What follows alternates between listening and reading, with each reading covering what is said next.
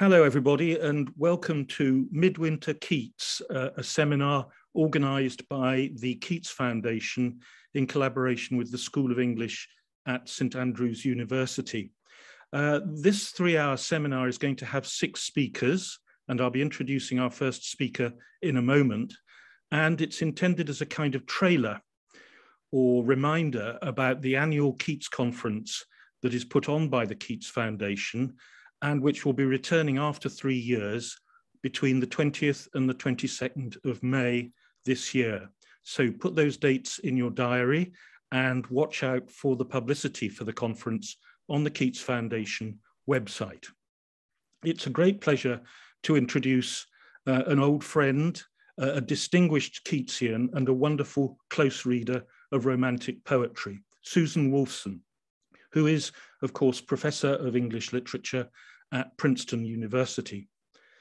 Susan has written about all the major romantic writers, and she has a long and distinguished record of writing about John Keats in particular.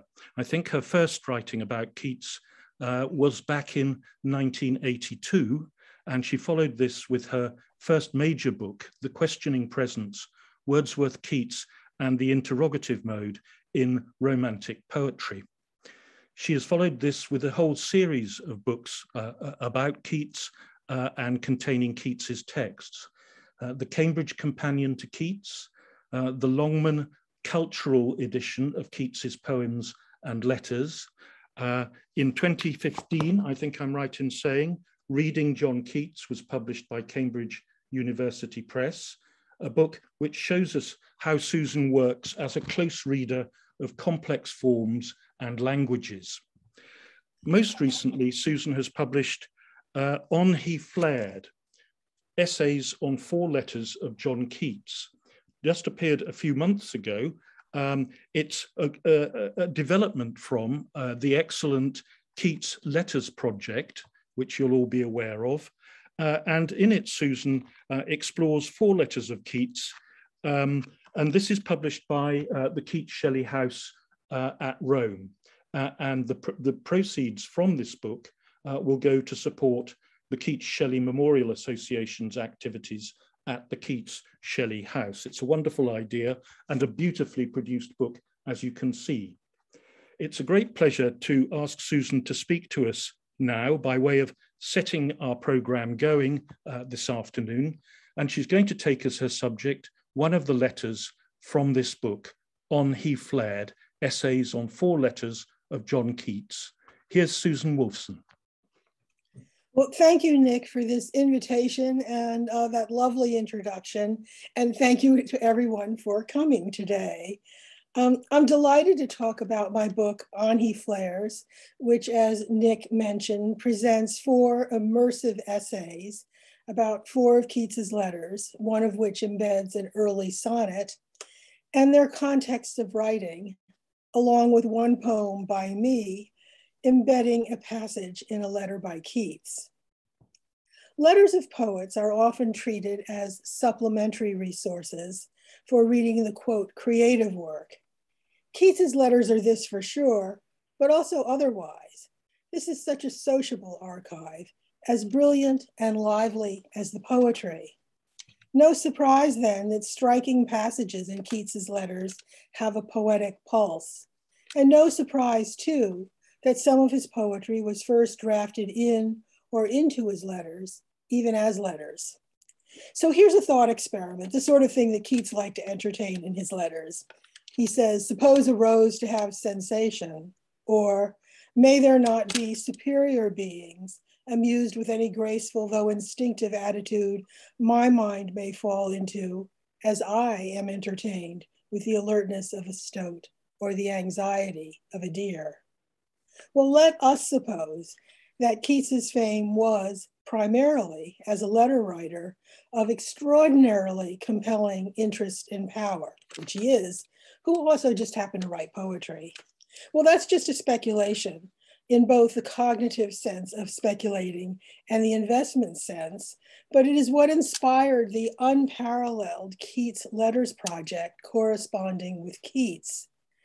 This initiative, and the online site is being beautifully managed by Brian Rejak, took up a bicentenary project of publishing essays, variously meditative, interpretive, playful, informative, on the 200th anniversary of every one of Keats's letters, typically embellished on the site with autograph images, pictures of people and places, relevant artwork. Brian tells me there are still openings for contributions, so do contact him if you are inspired. When I was asked to contribute, my first impulse, understandably, was to bid for the famous, most anthologized gems, the ones we all know, the letters that hold such memorable epiphanies as negative capability, the intensity of working out conceits, the veil of soul-making as a metaphor for life, the ardor of pursuit as a metaphor for reading, a greeting of the spirit as a metaphor for reading, the chameleon poet and the poet of the Wordsworthian or egotistical sublime as two characters, the chamber of maiden thought and dark passages as a metaphor for thinking, the surprise by a fine excess about what poetry does, and of course, repetition in a finer tone. To write about Keats's letters was dreamland for me in both senses. First, in my dreams, of course, the founders of the project had first dibs on the gems, but such preemption proved something of a sparkling felix culpa for me, because I wound up with surprisingly unanticipated landings that gave me new dreams, an adventure into details, inflections, and nuances that I had previously skimmed over, hauntingly adhesive involvements, lively affections, and the durable intimacies of close reading, word by word, line by line, ranging from Keats's early correspondence with the passionate painter Benjamin Robert Hayden in November 1816. His letters to him are only the 12th and 13th in Hyder Rollins' still standard edition. It's a back and forth about that early fired up sonnet, great spirits now on earth are sojourning. Then to a mid-career letter that pauses for bemused, tender affection for some household cats, to a carefully measured soul correspondence with Percy Bysshe Shelley in the summer of 1820, during which Keats insisted on the charge of poetry to load every rift with ore, to the accidental timeliness for us of a quarantine letter in October 1820 to the mother of his beloved Fanny Braun, reporting the alternate agonies and amusements of a long arrest in Naples Harbor.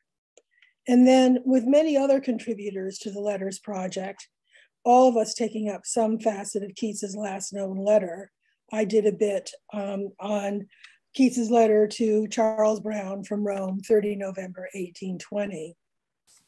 On he flared. These are the final words that Keats wrote in his poet autobiography, The Fall of Hyperion, breaking off at the fierce energy of a god who, having seen his brother gods, once immortal, fall into mortal sadness and death, knows his own doom, feels it fiercely on his pulses, yet responds not with sad surrender, but with vivid, full throttle passion. Keats nursed his brother Tom as he was dying. His brother George left for America, existentially in some ways dead to him. He knew what it meant. Keats's letters from beginning to end vividly give us a sense not only of the craftsman, but the man, embracing life's energies with death a too near horizon. On he flared, and still does. I thought that a timely excerpt from my little book could be drawn from its chapter on Keats's quarantine letter, and I'll end with my poem on Keats's cats. First, the letter, written from Naples Harbor, 24 October, 1820. My chapter title is a phrase from this letter, a spirit in my brain, an intellect in splints. Keats's posthumous existence, as he phrased it to Charles Brown, was upon him already, but he refused extinguishing. This splintering was not the first thing, in fact, Keats wrote to Mrs. Braun, Fanny's mother, about his state on the 4th day of a 10 days quarantine.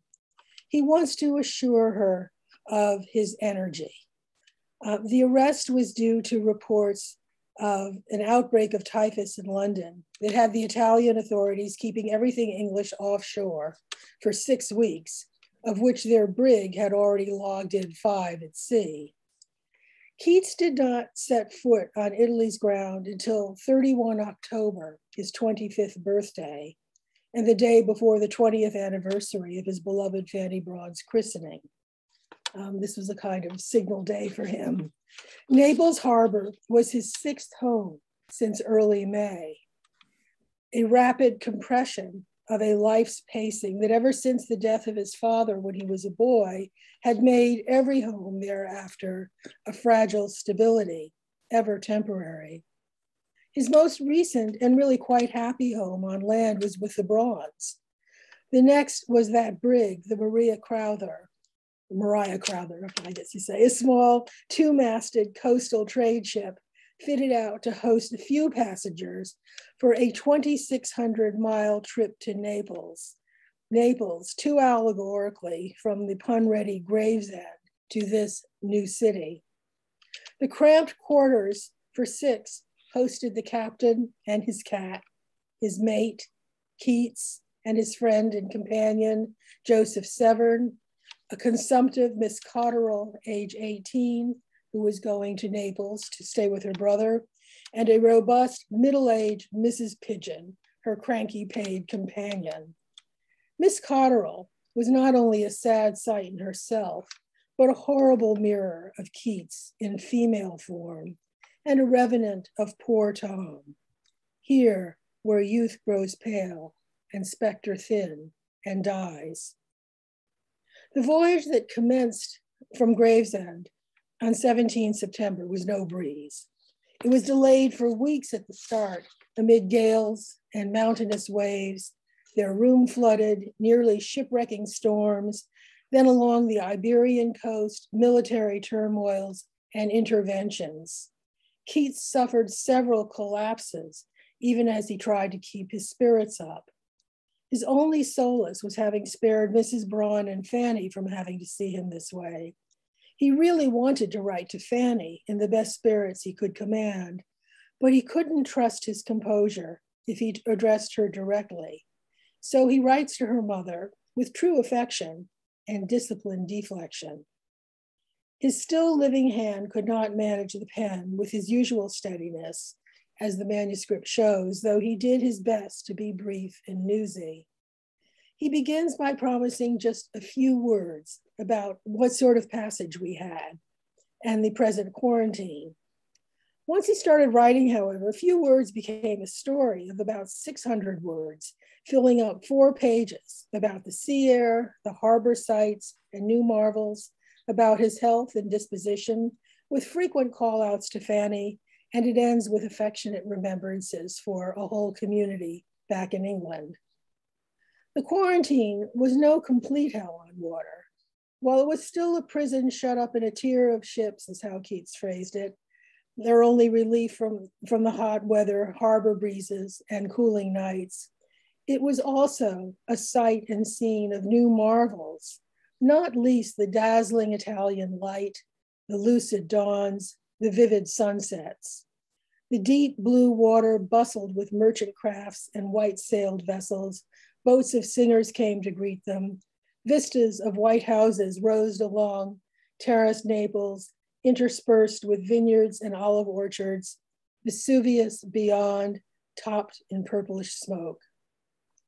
A few weeks of ever more meager rations, after a few weeks of their ever more meager rations came a wash of wine, flowers, and baskets of fresh fruit, vegetables, melons, peaches, figs, grapes, along with silverfish.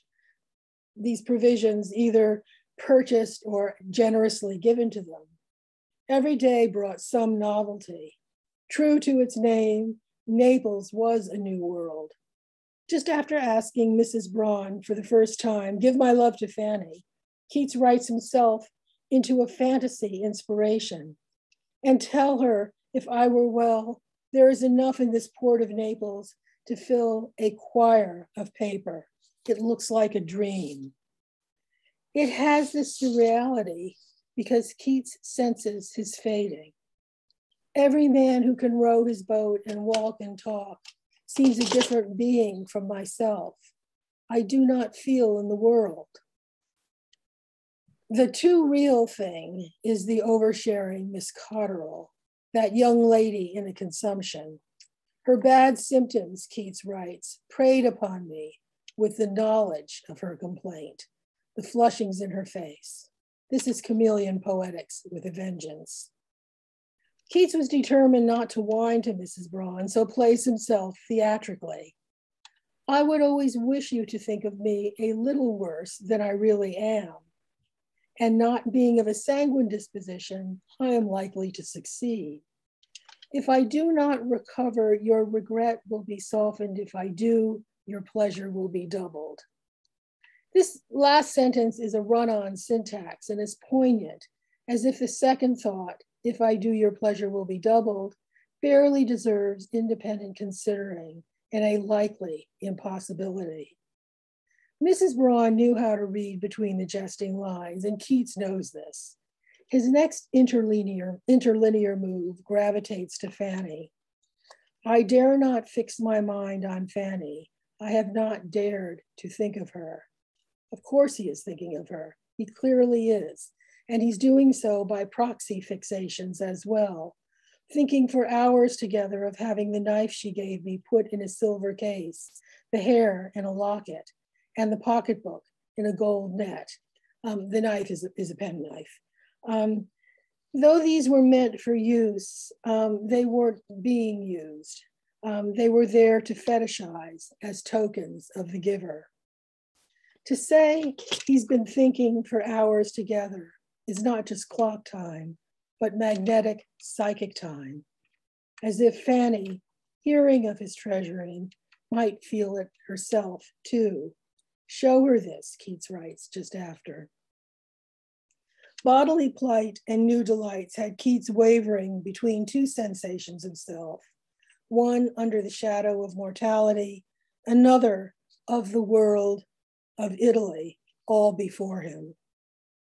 "Oh, what an account I could give of the Bay of Naples if I could once more feel myself a citizen of this world.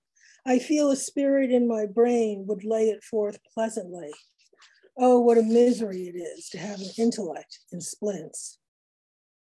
Between the two sighs of "oh" is a soft rotation of this world away from the well-known and resonant phrase, "citizen of the world." He knew, Mrs. Braun knew that he knew, that his letter would be read by Fanny, and he didn't want quite yet to write his obituary. "So I'm about as I was. Give my love to Fanny," he had written on the first page. And then again, right after talking about his intellect in splints, "My love again to Fanny," as if repetition might conjure her, might let him imagine her reading him while he is still alive and alive to her. Breaking a skid into pathos, Keats turns to the rest of the family. "Tell Toots I wish I could picture a basket of grapes, and tell Sam the fellows catch here with a little line, a little fish much like an anchovy." This is a brotherly wink, as if he and Sam might try this together sometime. And Keats loved those grapes, a joy in the last days of quarantine, supplied by Miss Cotterell's brother, who seemed to have a porphyro skill in coming up with, quote, "all manner of dainties and luxuries." Keats closes with a sociable greeting to their friends, the Dilks, and then one more run at a delinquent friend, Charles Brown, whom he had hoped would come with him to Italy. "Mention to Brown that I wrote him a letter at Portsmouth," that's how he spells it, "which I did not send and am in doubt if he ever will see it." The letter unsent is a pained proxy for Brown's not seeing Keats for Keats not seeing Brown. And then by association, everyone Keats knew he would never see again, Fanny most of all. He signs off, "My dear Mrs. Braun, yours sincerely and affectionate, John Keats." Then he breaks decorum to write in the space still available at the bottom of the page. "Goodbye, Fanny. God bless you." These are the last words he'll ever write to her. A double goodbye, first in the idiom, then in the original sense, and heartfelt sense, God bless you, from a theological skeptic.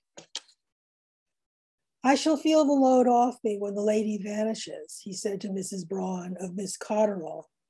The lady vanishes is a virtual Keats meme, from Endymion to La Belle Dame sans Merci to Lamia, and finally to Fanny Braun.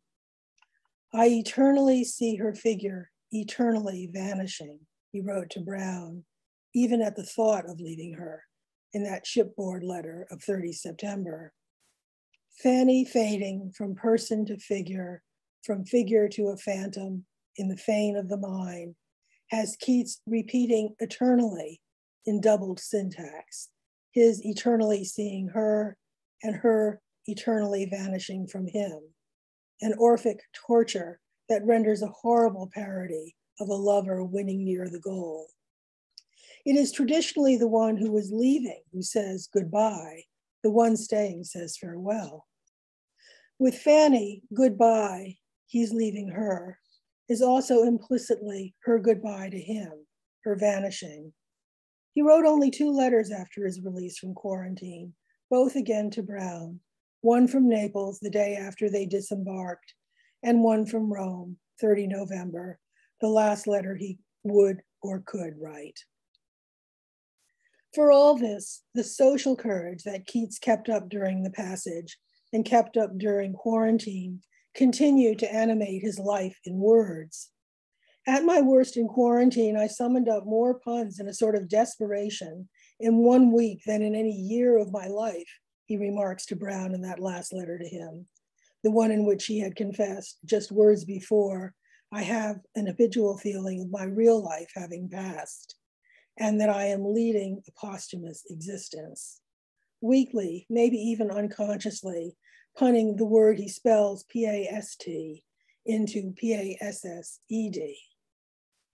If his body was concentrating into a past, Keats's present tense, "I am," still has him tuned habitually to anatomies of language, playing its sounds and signs in the chances of creative fun. Keats's letters are full of the materiality of this insistent verbal life, in which he has somehow managed to be a citizen of so many worlds, with a management of information, impression, expression, drawing heartbreak into the continuing pulse of a still living hand. And now the poem, mine, with an excerpt from the living hand of Keats's letter to his family, 3 January 1819. I titled it Keats's Cats. My Italian partners subtitled it or parallel titled it Gatti di Keats. His hand is still on their paws, for starters. Here's the poem. "The cat is not an old maid herself. Her daughter is proof of it. I have questioned her. I have looked at the lines of her paw. I have felt her pulse to no purpose. Why should the old cat come to me, I ask myself, and myself has not a word to answer. It may come to light someday. The old cats who live in the Protestant cemetery in Rome, faithfully, quietly to Keats's grave have come to alight among the violets, sitting as if statues of themselves, with not a word to answer." Thank you.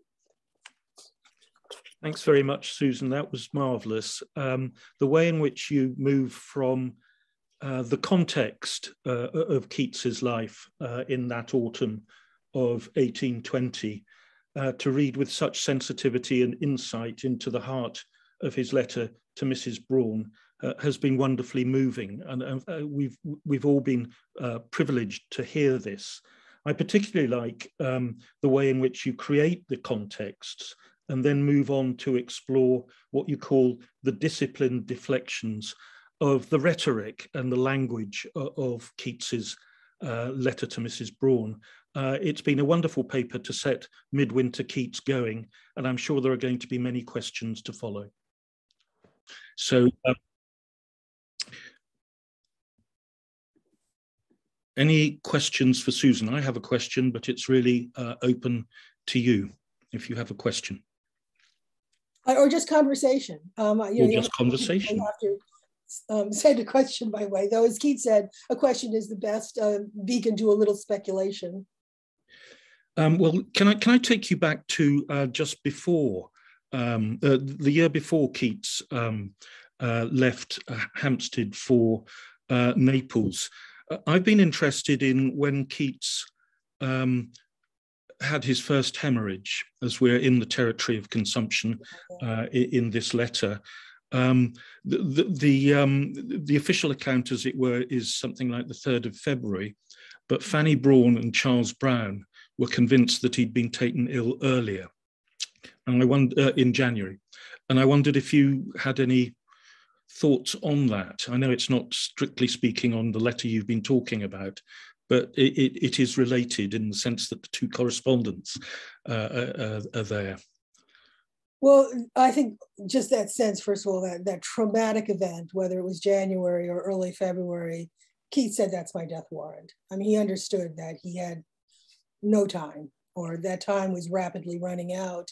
But, you know, as all his biographers note, I mean, he picked up this sore throat on the Scottish summer with Brown, which cut short his honeymoon with Brown. I mean, he'd been really looking forward to that.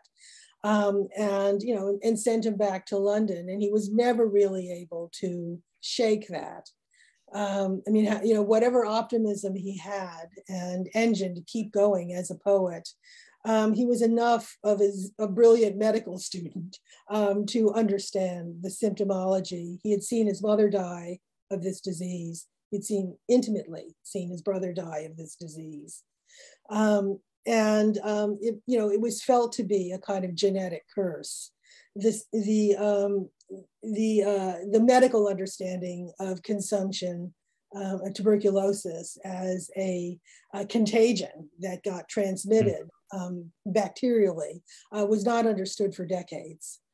So there was a sense almost of this, you know, as a genetic curse, which was manifesting itself. Yeah. So yes, I mean, you know, traumatically, catastrophically, you know, at the beginning of that year. But, you know, to read Keats's writing across 1819 is to really register that shadow of mortality on every moment of joy. I mean, this is the dynamics of melancholy, right? That melancholy is the master trope for that package. That everything valuable is valuable because of its interplay with its antithesis. Thanks very much, Susan. We've got some questions coming in. Katie Garner has a question about cats. Are there other references to cats elsewhere in the letters or in the poems? So that's just relaying what Katie has written on the chat column. Hi, Katie. Well, you know, Keats and cats is a big subject, and not just because of veneer lettering. You know, Keats is a bit of a hero in the cat world for his sonnet to Mrs. Reynolds' cat, which is, you know, again, it's an old cat. And it's a kind of, you know, Homeric address inside the space of a sonnet. This cat has seen lots of battles and bears the marks of battles on its velvet ears. And Keats is interviewing the cat. You know, it's almost like Wordsworth sidling up to the discharged veteran and trying to get a heroic epic out of him. And, you know, he doesn't have anything to say. And this cat is a kind of little feline version of that. Keats wants an interview with this cat about all the battles. And the cat is just not putting out. And, so it's sort of Keats's first adventure, I think, into the poetics of something that is not responding to answers and is an interesting object of imagination in that aspect. I don't have it fresh in mind, but I could pull it up. But yeah, it's a very amusing little poem. So that's the other cat I know. I'm trying to think other than the household cats. Nick, can you think of, are there other cats in Keats? I mean, the sonnet is just such a spectacular moment that it's sufficient in itself. Oh, well, obviously there's the captain's cat on the ship. And Keats is always amused by cats. You evoked the journey to Naples very clearly with your description of the Maria Crowther and the little cabin that Keats and Seven were sharing with Miss Cotterell and Mrs. Pigeon, I think. Yes, I mean, they seem like characters out of a restoration farce or something. Yeah. It's curious, isn't it, that in what one would imagine was a dreadful, cramped quarter for 4 or 5 people to be sharing, that Seven got through it all without becoming ill. Yeah. Strange, isn't it? I think. Well, the Brauns did too. I mean, they were nursing Keats for a month. When he had just exploded and left the Hunts over busy household, and staggered along Hampstead Heath to the Bentley's boarding house, which was boarded up for the night, and somehow got himself to the Brauns, and Mrs. Braun took him in, but none of the Brauns got sick either. So, I don't quite understand. I mean, I don't have the medical understanding of contagion and how that worked. We're still with cats on the questions.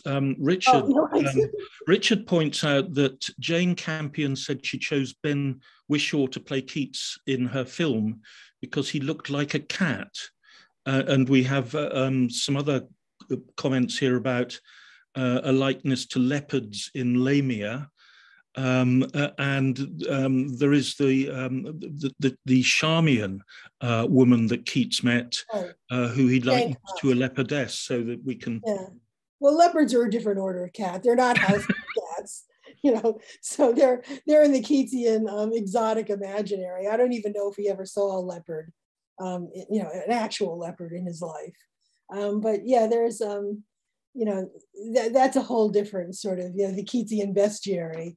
But it's the intimate relationship with household cats that focuses that sonnet, and I think Keats's affection, chameleon affection for what these animals know and aren't saying.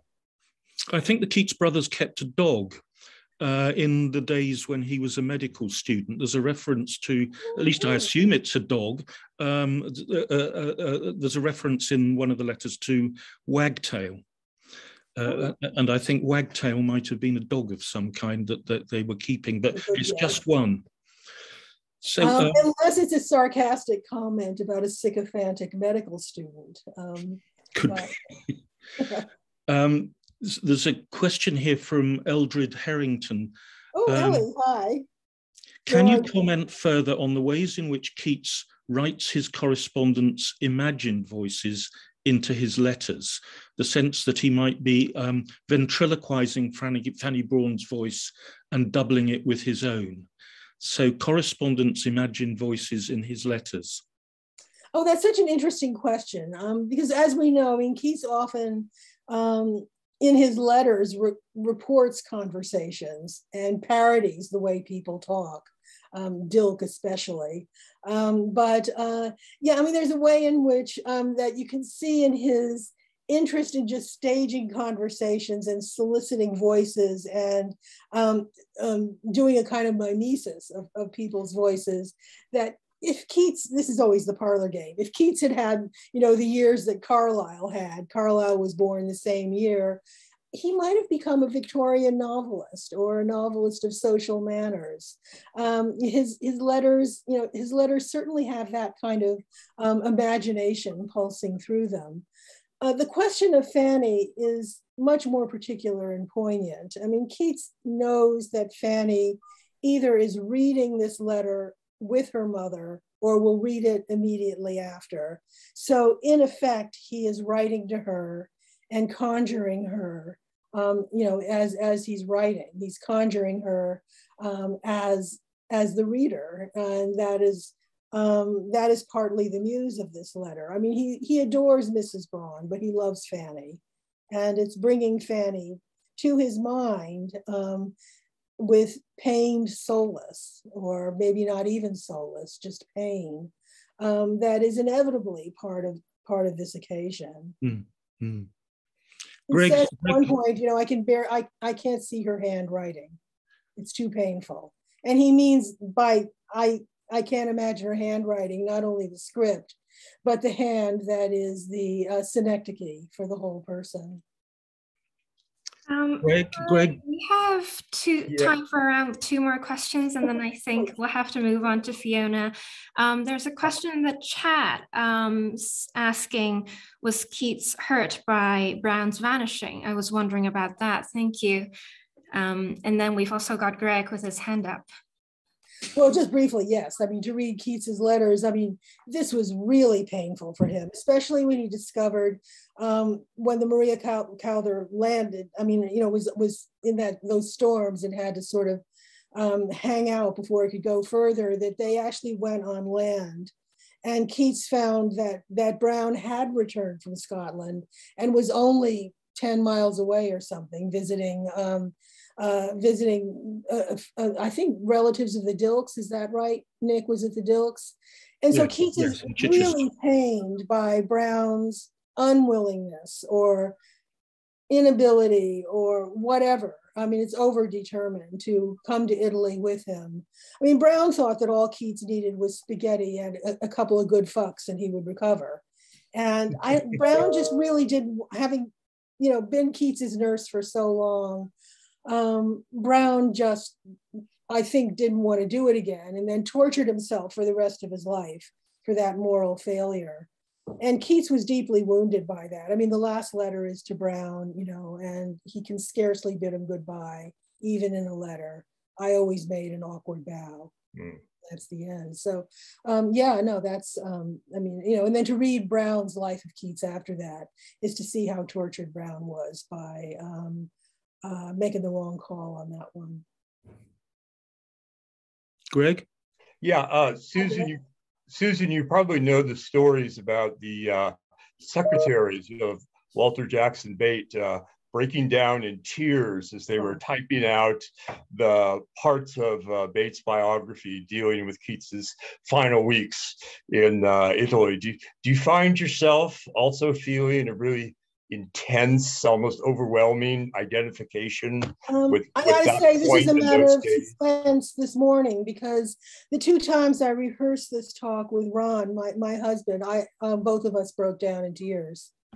I mean, this of course, this is the power of Keats's writing, is that, it has, and it's always been, when Byron says words are things, this is one of the magic and mysteries of writing, that mere words can produce that kind of reaction in a professional body. I do have that. And I mean, and the strange thing about the artifact of Bates' massive biography, John Keats, is, the huge last quarter of it on Keats's demise. I mean, really almost day by day, pulse by pulse, to the point where you think that Bate and his team, have kind of fetishized this demise, because it is so compelling. This brilliant boy with so much before him, just physically collapsing. Greg, that's a good question. And I mean, it is, I think, there are poems that I do not teach in class because I know I will weep to the confusion of my students. I've talked about this with other people too. I mean, that's one of the reasons we're in this profession, or in this life, is that literature has that amazing power, but Keats in particular in those last letters.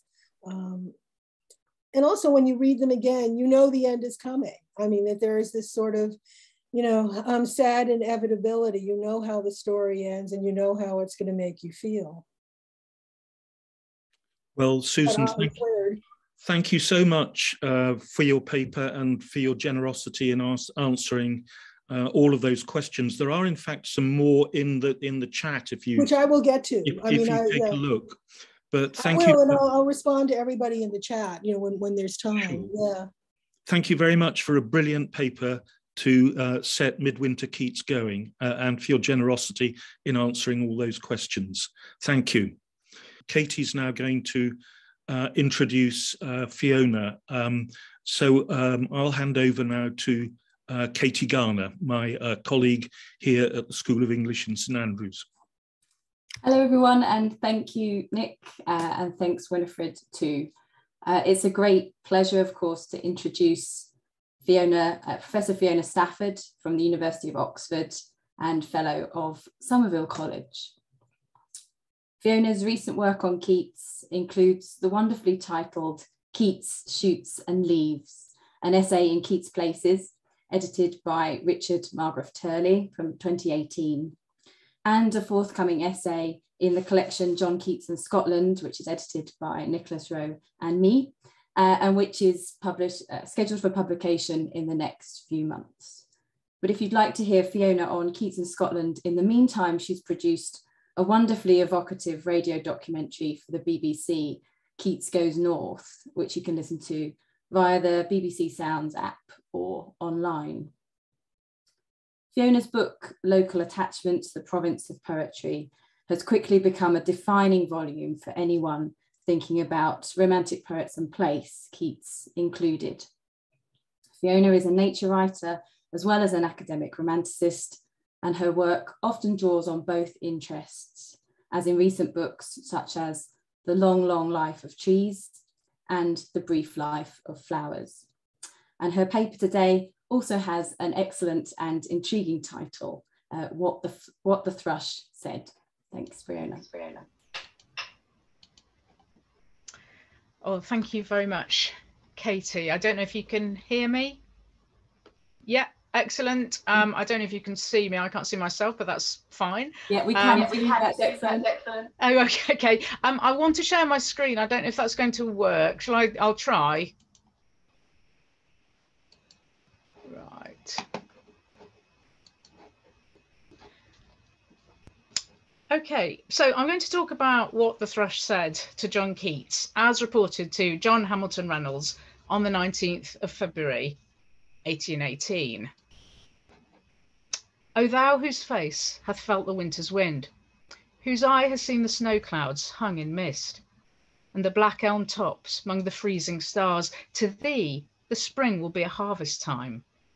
O thou whose only book has been the light of supreme darkness, which thou feddest on night after night when Phoebus was away, to thee the spring shall be a triple morn. O fret not after knowledge, I have none, and yet my song comes native with the warmth. O fret not after knowledge, I have none, and yet the evening listens. He who saddens at thought of idleness cannot be idle, and he's awake who thinks himself asleep. Now, the sonnet comes towards the end of a well-known letter, as I'm sure you know, in which Keats is musing on the creative benefits of passivity rather than the conscious pursuit of knowledge. He's justifying the apparent idleness of a morning devoted to very little and certainly not to reading. And in case Reynolds is unconvinced, Keats backs up his case with reference to the thrush. I have not read any books. The morning said I was right. I had no idea but of the morning, and the thrush said I was right, seeming to say, and then we get the sonnet. Now this is Keats in witty, whimsical mood, as his claim to have spent the morning doing nothing is counteracted by the sonnet he's written to make the point. But as often in his letters, as we all know, and as Susan has brought to our attention, a light-hearted tone doesn't mean that what he says is necessarily inconsequential. Ventriloquizing a non-human living creature was quite unusual for Keats, though he had to go to Daisy soon after this poem. But in his sonnets, he was more in the habit of addressing than of being addressed.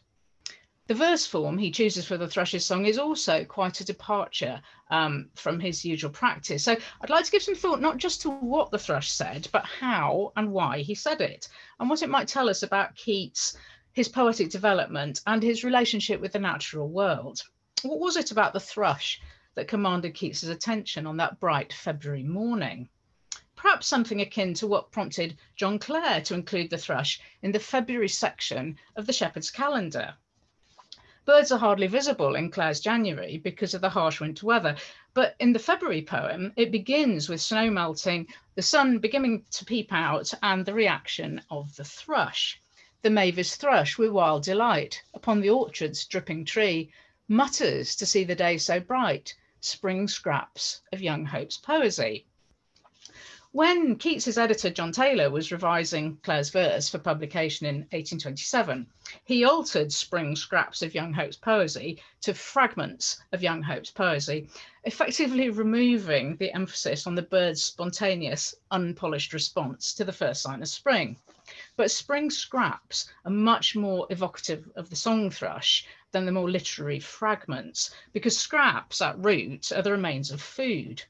Spring brings the sounds of the exuberant thrush as it starts scraping much needed sustenance from the melting earth.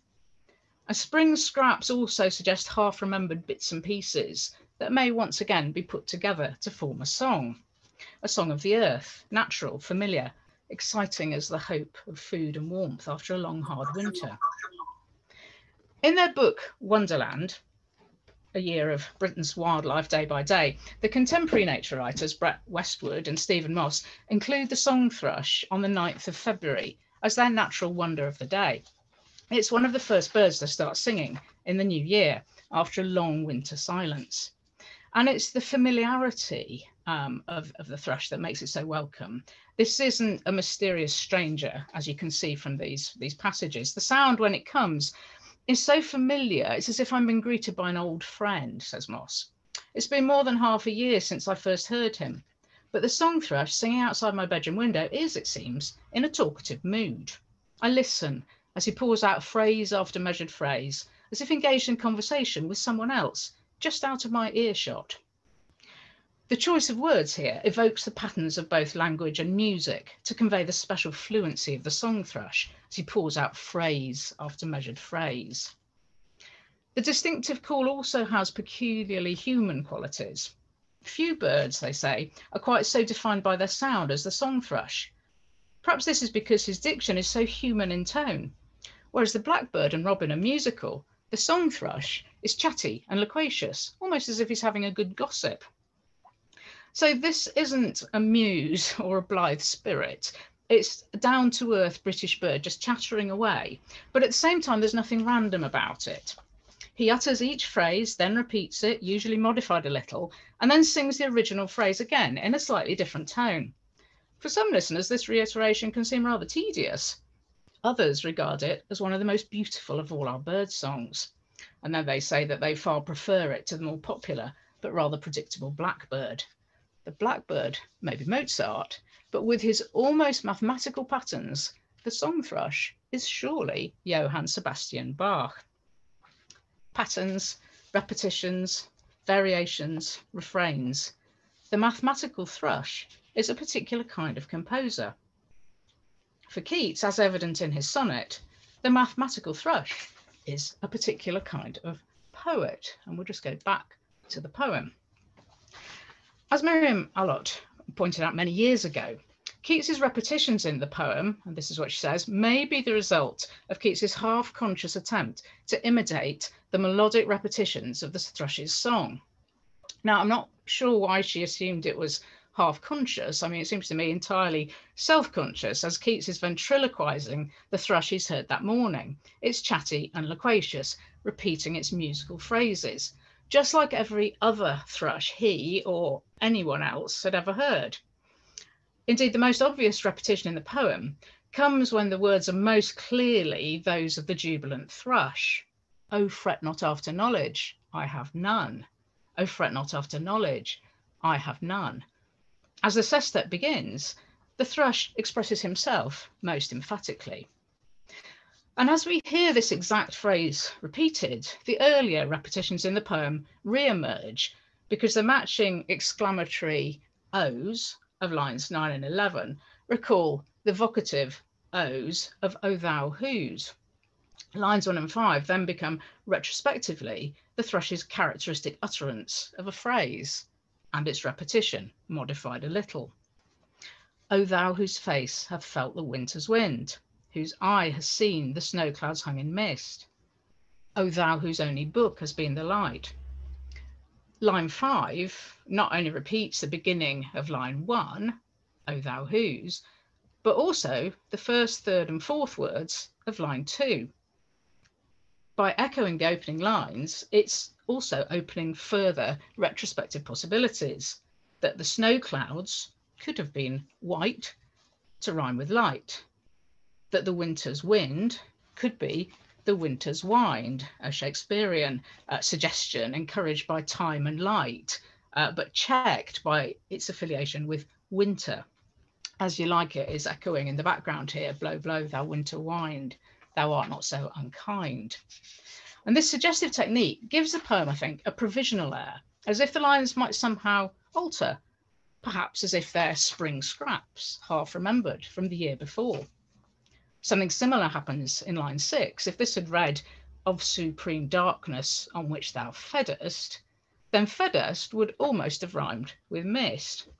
But instead, the acoustic echo falls before the end, feddest on, and this allows on to look forward to morn and none. Although this is an unrhymed sonnet, it's not entirely unrhymed. And if we attend to the start rather than the end of the lines, we find remarkable regularity. The openings are not so much rhymes as direct repetitions. So thou, to thee, oh fret not, and yet, with the final and he's picking up a row of ands and these. It's a kind of aural patterning that looks forward to the great spring odes a year later, and the sonnet, if by dull rhymes, our English must be chained. And it's also a kind of back to front sonnet, a mirror, if you like, of the normal conventions. What the thrush said, uttered in an unrhymed yet rhyming poem that works acoustically, sounds natural, seems familiar, while at the same time is very fresh. It's instantly recognisable as sonnet, even though every romantic poet knew the defining feature of that form is the pattern of end rhymes, Petrarchan, Shakespearean, Italian, English, legitimate, illegitimate. To compose a sonnet without end rhymes is to invoke a very well-worn tradition and make it new. And this is, of course, what thrushes do each year as they begin to sing again after the winter. Now, I am sensible that this is all mere sophistication, Keats comments immediately after the sonnet, apparently referring to the clever reasoning he's been employing to excuse his indolence. But his comment also reveals a highly self-aware sense of the literary sophistication of his new poem, which claims spontaneity and simplicity while being very knowingly crafted. Reynolds often seems to have brought out Keats' cleverness, serious thoughts about poetry and the creative process, and highly innovative poetry being offered in a kind of throwaway tone.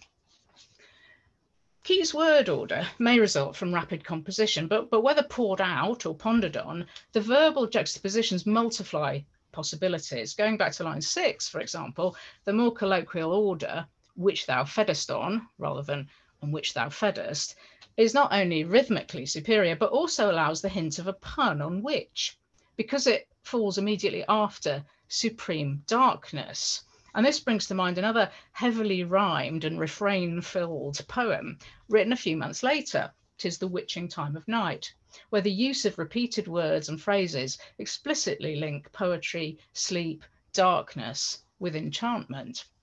In the later poem, the glistening stars are listening at the witching time of night. For what listen they? For a song and for a charm.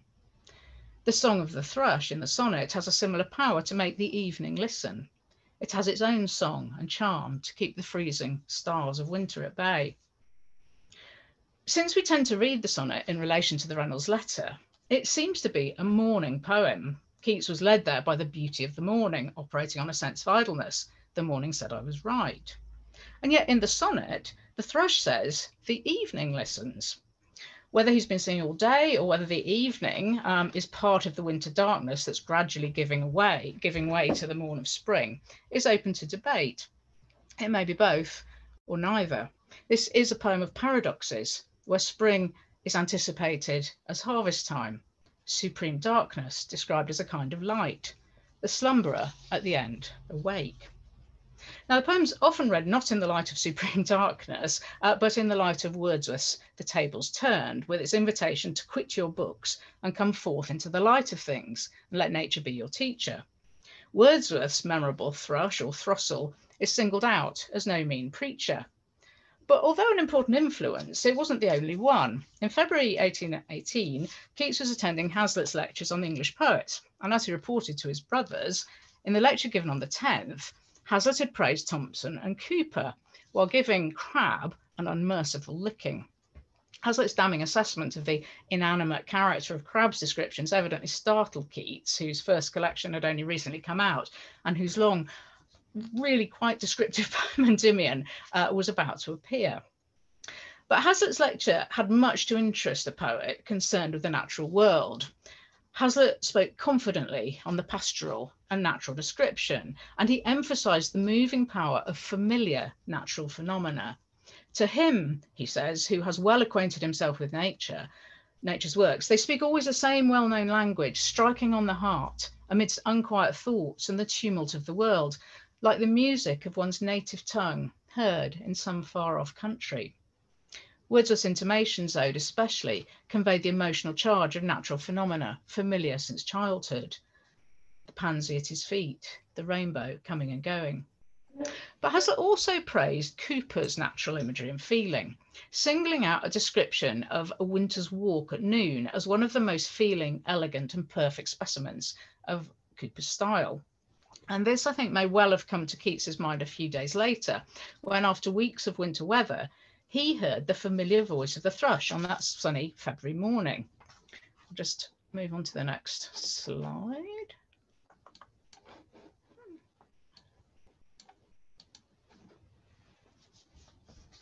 Cooper is capturing the moment in the task when, after a very cold night, suddenly the season smiles and has the warmth of May. This prompts thoughts on knowledge and wisdom and the distinction between them. This is what Cooper says: here the heart may give a useful lesson to the head, and learning wiser grow without his books. Knowledge and wisdom, far from being one, have oft-times no connection. Knowledge dwells in heads replete with thoughts of other men, wisdom in minds attentive to their own. Cooper then goes on to discuss the way in which books can enthrall and deceive their readers, and then affirms the straightforward truth and courage of the natural world. I won't read all of this, you can see it, I hope, on the slide. He talks about how trees and rivers and primroses deceive no one. Wisdom there and truth, not shy as in the world, and to be won by slow solicitation, sees at once the roving thought and fix it on themselves.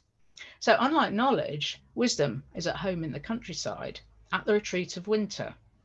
And both wisdom and truth are active powers strong enough to seize the roving thought and effectively place the observing poet in a passive role.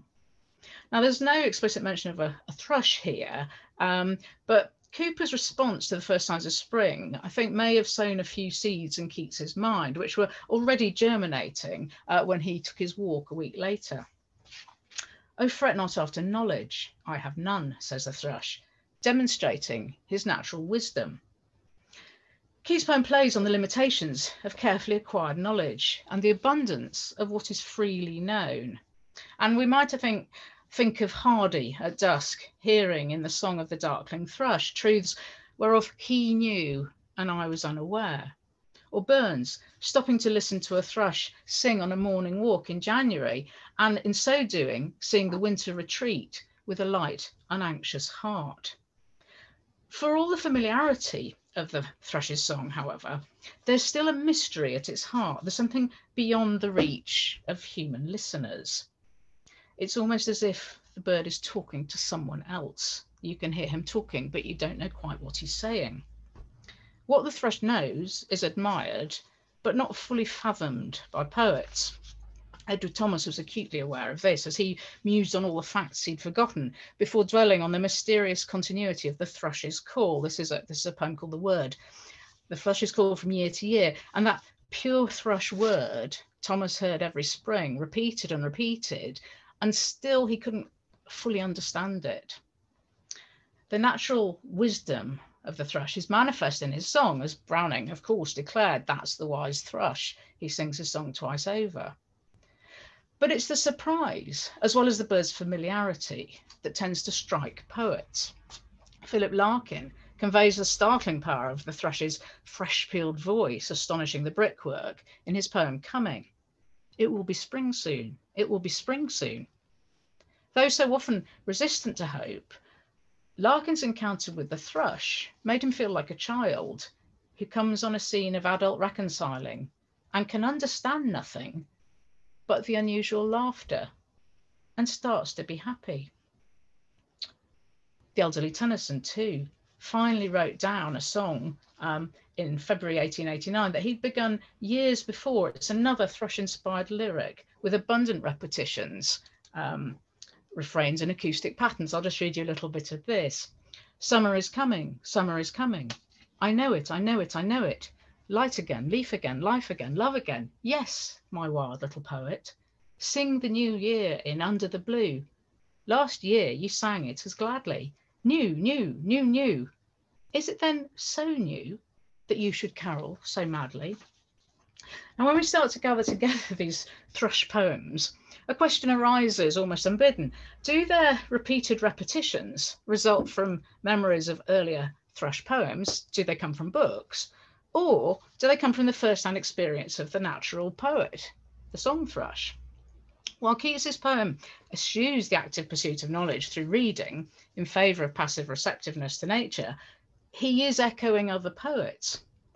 But when we read his sonnet alongside some later poets, Hardy, Burns earlier, but Larkin, Tennyson, Clare, it seems that their poems aren't necessarily evoking each other, but rather attempting to capture something essential about the thrush and the first promise of spring. They may repeat each other, but their repetitions seem primarily responses to that natural singer whose repeating song is repeated in turn by generations of thrushes.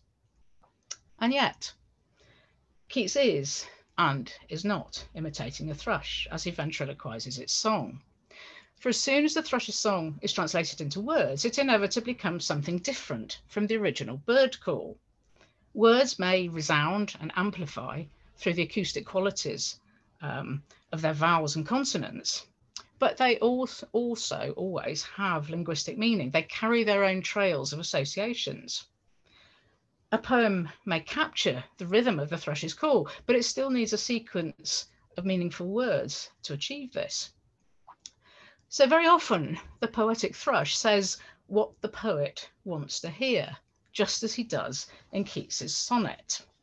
And I want to show you what I mean through an example, a less familiar example than Tennyson or Hardy or Edward Thomas. This is a traditional tale from the Outer Hebrides, which I will just very briefly summarize. This is a story of a man called Ian heading home after a rather heavy night in Castle Bay, which is a town, a little port on the southwest coast of the island of Barra.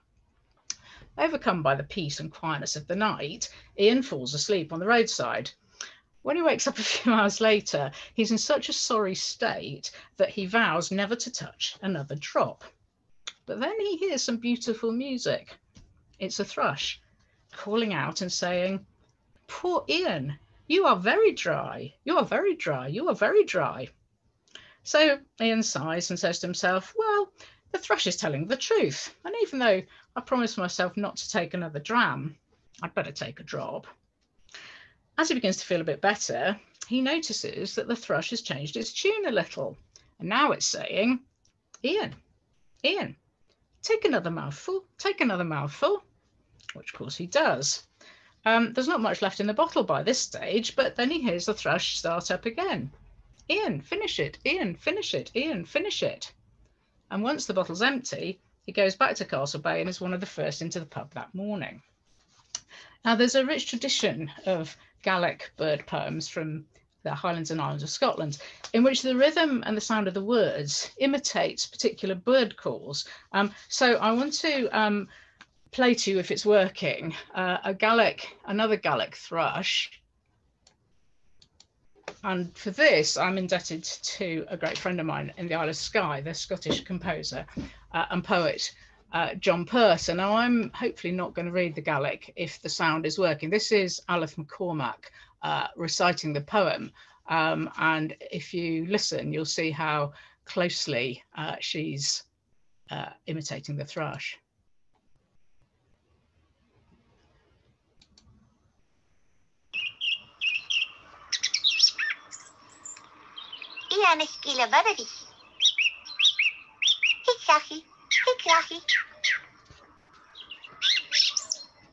Corson, Corson. Virginia, Virginia. Virginia, Virginia. Aran Croy Kucich. Miklish, Miklish, Miklish, Miklish. Little Ian Morrison, come home, come home. What for? What for? To your dinner, to your dinner. What dinner? What dinner?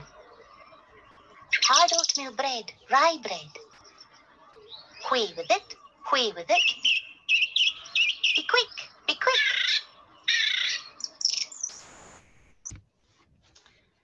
So the thrush's call tends to be interpreted in very human terms. So often the bird becomes a mirror to what the listener is thinking. And Keats knew this. 2 days after sending his thrush sonnet to Reynolds, he wrote to George and Tom, "The thrushes and blackbirds have been singing me into an idea that it was spring." He knew that what he heard in the thrush's song was what he wanted to hear, that the songbird mirrored his wishes and his mood, and yet it remained mysterious and quite beyond his grasp of the world, being merely human. Perhaps it was gently laughing at him. So although the thrush can and often does provide a mirror for the poet, it also remains a lamp, expressive, spontaneous, generous, full of life, and even in darkness, a source of inspiration and light. Thank you.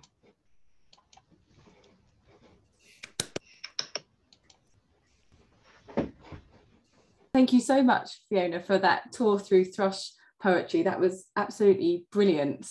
I think from the start of your talk, where you mentioned that Keats is more in the habit of addressing than inhabiting the speaker. Oh, it's back. There we go. Yeah, sorry, I can hear myself. Oh no, I think that's sorted. It was full of really rich observations, and particularly how you ended by thinking about the thrush as mirror or lamp was fantastic. So thank you so much. Are there any questions? Oh, Susan, I can see that you have your hand up, so please go ahead. Unmute. Okay, hope I'm not getting any feedback. That was great, especially the sort of material richness of what it would be to listen to and try to imitate a thrush's song. I'm interested in what you make of the sonnet form. You were just wonderful on how the repetitions, the sort of incremental pulsation of repetitions does the work of rhyme. And this is Keats's sole experiment in sort of blank verse quatorzain. And if you want to sort of say that the letter text leading into it is even part of the fun, I'm wondering if in the back of Keats's sonnet mind, at least, is the other famous Fret Not sonnet, which is Wordsworth's prefatory sonnet to his defense of a whole section of sonnets, Nuns fret not at their narrow convent's room. I'm wondering if you could talk about, if you care to, about Keats and blank verse quatorzain tradition as a kind of fretting not with the sonnet form itself. If I can, yeah, can you hear me? Yeah, that's fine. Yeah, that's fine. Yeah, thank you. I'm going to mute myself now. Okay. Yeah, I mean, I think that that's of course very astute. The idea that he's evoking nuns fret not in their narrow rooms. I think that is probably in his mind as well. I mean, I think Wordsworth is very much in his mind. But what I wanted to suggest is that thrushes are also in his mind, and I think that's why I think it's quite helpful to put him in a slightly different context, not of that immediate sort of giant influence, but actually in parallel with lots of other poets who are, you know, just listening to the natural world and you know, playing with those ideas. I think at this stage, having more or less, you know, he's just completed Endymion, Keats is thinking about sonnet form. He continues to experiment with it. That's why I think if by dull rhymes our English must be chained is quite an interesting poem to put next to this, because there he's very much playing around with the tradition and coming up with a different sort of pattern of rhyme scheme. So I think it's something he does from time to time, and he seems to be very much doing it here. I mean, the idea that this is blank verse is interesting, especially if he has been thinking about Cooper, and whether you can turn, you know, blank verse into a sonnet. I mean, that's very much what Wordsworth says about Milton, isn't it? And about Milton's sonnets in that, you know, that letter of 1802, and when Wordsworth's just been thinking about Milton's sonnets, he sort of admires them because he feels they have the kind of quality of blank verse in a sonnet. So I think that's interesting for Keats as well. But I do think Cooper's blank verse is worth considering. I mean, I haven't explored that in more detail, but other people may have done. But it struck me that this passage of the task that Hazlitt had particularly read out at great length probably is feeding into Keats's imagination and fusing with lots of other things. So yeah, thank you. I have a question. This is repeating again.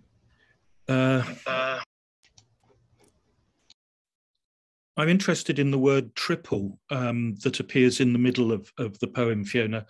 And listening to the thrush that you were, the recording that you gave us at the end, accompanying the Gaelic poem, the thrush sings in triplets. It doesn't sing in doubles.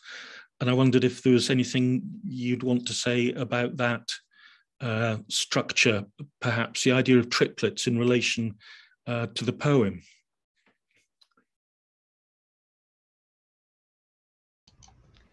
Yeah, I think that's really, really interesting, and you can see that Tennyson's picking up on the triplets in his poem. I mean, I think thrushes vary a bit, and sometimes they, you know, sing the song twice over, and sometimes they do it in triples. But I think that absolutely would explain. I hadn't particularly thought about that, Nick, so thank you very much. I think that would explain why it's a triple morn rather than a double morn or whatever, because the thrush will, you know, have one of his phrases more than once, more than twice, more than three times even.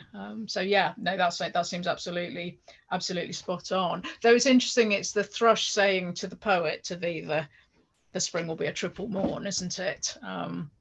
So yeah, I'll have to have a kind of careful look through the poem to look for other triples, because the doubling is obvious, but I think the O's are kind of quadrupled when you look at the beginnings the beginnings of the lines. You get these kind of repeats and repetitions. So I think, yeah, triple's right. I think triple as well, the spelling of it suggests a kind of ripple too, doesn't it? So I think with Keats, he is kind of playing around with puns and, you know, the look of words as well, and how they're suggesting ideas in the mind. So I do think it's a very, very kind of interesting, experimental, as I say, provisional sort of sonnet. So there's this sense, I think there's this sense of possibility in the sonnet, and these little sort of clues and suggestions, and triple's another one which I hadn't particularly thought of, but absolutely, it obviously immediately occurred to you. And that seems to me absolutely right for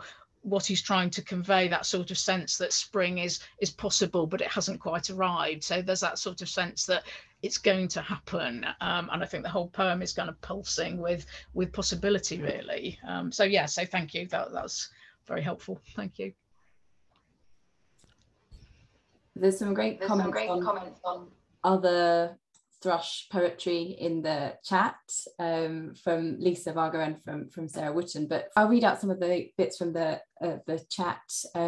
Bob White mentions that several references to thrush in the thrush in letters to Fanny Brawne in 1820, and Lisa Vargo mentions John Clare's sonnet The Thrush's Nest, where he focuses not just on the joy of the bird's song, but its secret toil of building a nest and the description of the eggs. She says, simply another thrush poem from a poet who wrote brilliantly about birds and their nests. Sarah Wooten mentions Charlotte Smith's Ode to the Missel Thrush, which might be of interest. The bird for Smith's speaker heralds the spring once, and quote, the winter solstice is past. Smith has an interesting footnote. So I don't know if you want to respond to any of those suggestions, Fiona. Yes, those are all very helpful. I mean, I think it is quite interesting in this period to know how clear people were about the difference between, say, a song thrush and a missel thrush, because they didn't have the same sort of resources that we have, and the sort of body of ornithology that we have to distinguish things. But I'll have a look at Charlotte Smith's footnote. Thank you, Sarah. That's really helpful. I mean, I think the thing about you know, Clare's Thrush's Nest, absolutely spot on. I mean, he's talking about thrush building its nest, and I think that I mean, Clare, I think there's lots to say about Clare and Keats actually, and birds, which would be interesting. But those spring scraps, I could have said more about.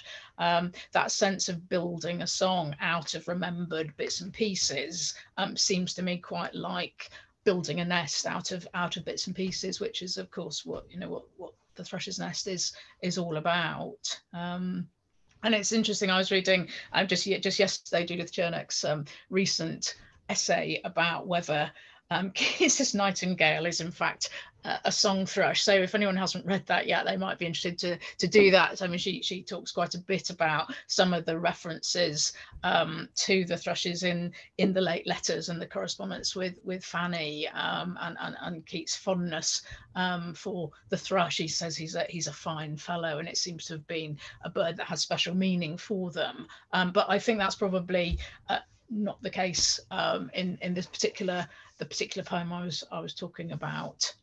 But it's interesting to see how Keats obviously thinks very hard about thrush at this point, and it becomes a kind of even more important bird as we go on with his short life. Thank you very much. That's a fascinating point about the scraps as well. I hadn't thought about that at all, so that's just brilliant. If there aren't any other questions, maybe we should go to the break. Seems very good. And just to end by thanking Fiona very much for her splendid talk. Thank you so much. So I think we've got 10 minutes for a break, and we'll start again just after UK time, 4:30. So that's 10 minutes to get a cup of tea or coffee.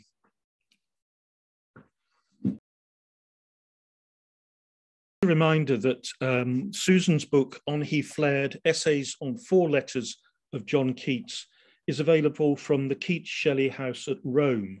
So you need to get onto the website of the Keats Shelley House at Rome and click on, I think, the button that says shop or something similar, and you'll find Susan's book on sale there for €10, and it can be mailed to you, I'm sure.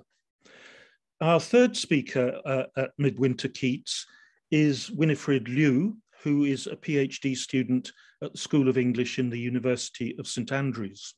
Winifred successfully completed an MPhil dissertation last year on Keats and the theatre, uncovering many new aspects of Keats's interest, particularly in the London theatre world. Out of that dissertation came a fascinating article, Keats, Kean and Othello, published in Notes and Queries in September last year. It's a fascinating article that pushes back to an earlier date, Keats's first encounter with Edmund Kean and the London theatre world. So it's an important revision of our understanding of Keats's response to contemporary theatre.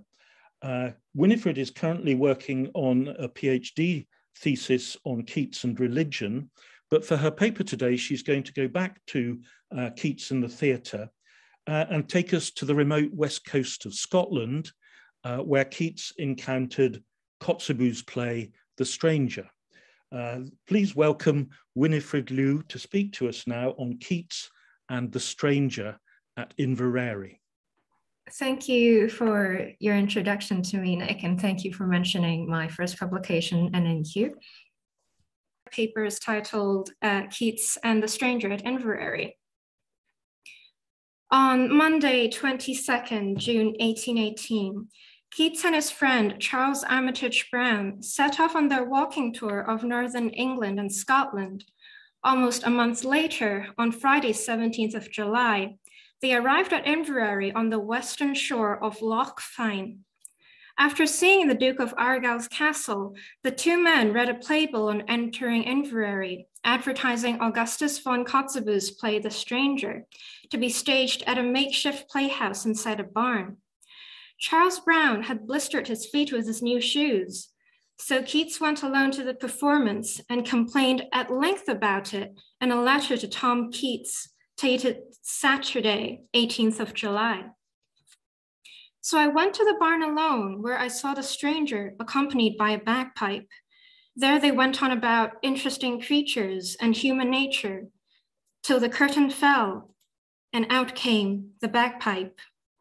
When Mrs. Holler fainted, down went the curtain, and out came the bagpipe. At the heart-rending, shoe-mending reconciliation, the piper blew amain. I never read or saw this play before. Not the bagpipe, nor the wretched players themselves were little in comparison with it. Thank heaven, it has been scoffed at lately almost to a fashion. The location of the barn where Keats saw the stranger has never been established, but by investigating maps and footstepping across Inveraray in July 2020, I have managed to find it. But first, here is where Inveraray is on the map, just in case if anyone is not too certain. Inveraray's redevelopment was commissioned by the third Duke of Argyll in the 1740s, and the Scottish architect William Adam was appointed to rebuild a castle in addition to a new town. Construction works spanned over 40 years, and when William Adam died in June 1748, his eldest son, John Adam, took over and finished the castle as well as Inveraray Inn and the town house.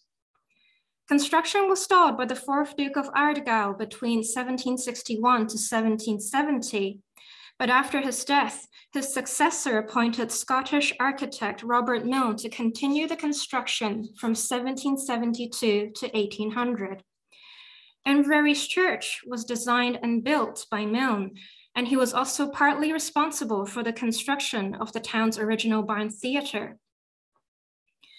The town's barn theatre was initially located a kilometre northwest of Inveraray Castle in a complex called Maltland Square. A field survey carried out by the Royal Commission on the Ancient and Historical Monuments of Scotland in October 1986 reported that a riding school some 44 meters in length was employed as a hay barn and much used for amateur theatricals before being gutted by fire in 1817. It was restored much later in 1897 as Jubilee Hall, well after Keats's death. The performance Keats attended was then relocated to another barn on the southeast shore, known as the Fisherlands, built circa 1774 behind a row of single-story cottages called Barn Bray. It exists to this day under the same name as a Category C listed building that's currently at risk. British listed buildings describe the structure as a substantial two-story gabled rectangular barn with distinctive narrow-slitted openings that has splayed embrasures to the upper level, with 6 on the side walls and 3 to each gable. The guide notes that the interior once had a cobbled floor and a timber-beamed roof, which perhaps made it an appropriate venue as a temporary playhouse well sheltered from the weather. One can still see the barn standing behind the row of cottages today, although it now lies in ruins. Only the 4 outer stone walls remain. Its doors are mostly sealed, and an upper story has disappeared. The roof, as you can see, is completely gone. It was most likely in this building that Keats saw the stranger, accompanied by a bagpipe. The Stranger, originally published by Kotzebue as Misanthropy and Repentance in 1789, first premiered at Drury Lane on Saturday, 24th of March, 1798, after Sheridan adapted it into English under its current title. More English translations of the text followed after Sheridan's success, and in Keats's time, a widely available version was Benjamin Thompson's translation, published in his anthology, The German Theatre, in 1801. The plot is briefly as follows. In a village near a castle lives the misanthropic stranger who complains of domestic strife.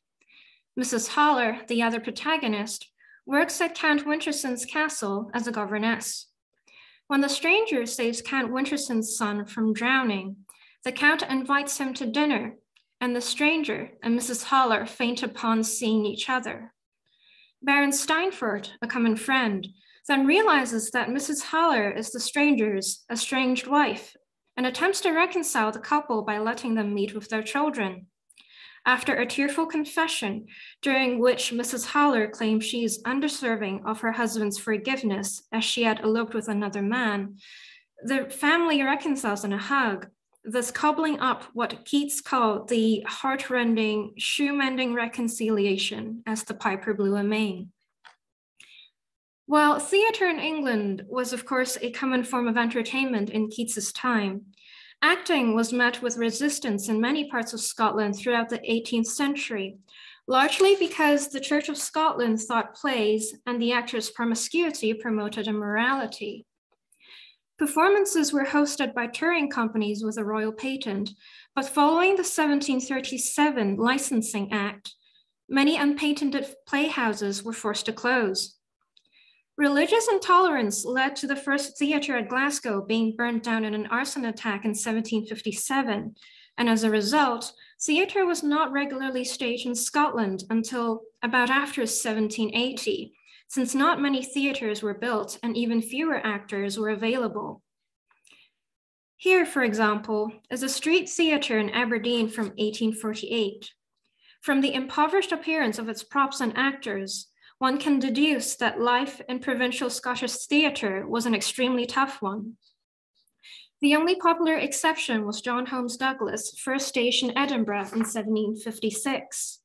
And thus, Scotland's theatre revival came later with adaptations of Sir Walter Scott's novels and with playwright Joanna Baillie's works. Scottish provincial theatre gradually gained popularity in the early 19th century, and small performances, like the one Keats saw in Inveraray, were not completely spontaneous events. Adrian Skellion informs us that these informal playhouses were later equipped with a well-established network of fit-up stages in smaller towns, where a string of touring companies played versions of Shakespeare in addition to various Scottish plays. While the choice to stage Kotzebue's The Stranger at Inveraray may have been comparatively unusual, many of his plays had appeared on the English stage in translated and adapted versions. However, what Keats encountered at Inveraray was not an elaborately furnished London theatre with a well-known cast. On the contrary, he saw the production on a roughly assembled set with a cast of local or itinerant actors and a strong Scottish inflection that was not present in the original play script. That is, bagpipe music, to which I will return. Although Keats mentions in his letter that he never read or saw this play before, Rollins conjectures in his footnotes that Keats might have read a parody of it by James Smith in the satirical Rejected Addresses. Furthermore, The Stranger was staged multiple times from 1815 to 1818 at Covent Garden Theatre and at Drury Lane, throughout February to May in 1815, in January, March, and November in 1816, in June, August, and October in 1817, in May, June, October, and December 1818 through to January 1819. While the performances here are not exhaustive, these frequent stagings suggest that Keats would almost certainly have known of the play either from reviews or popular report. Long after The Stranger's debut on the English stage in 1798, Bell's Weekly Messenger published an unfavorable review of a performance on Sunday, 13th of May, 1818, beginning with, "The audience were better pleased with the play than we were." The review then claims that the play compromises female chastity. In English life, no one, we presume, ever saw the like or wishes to see it.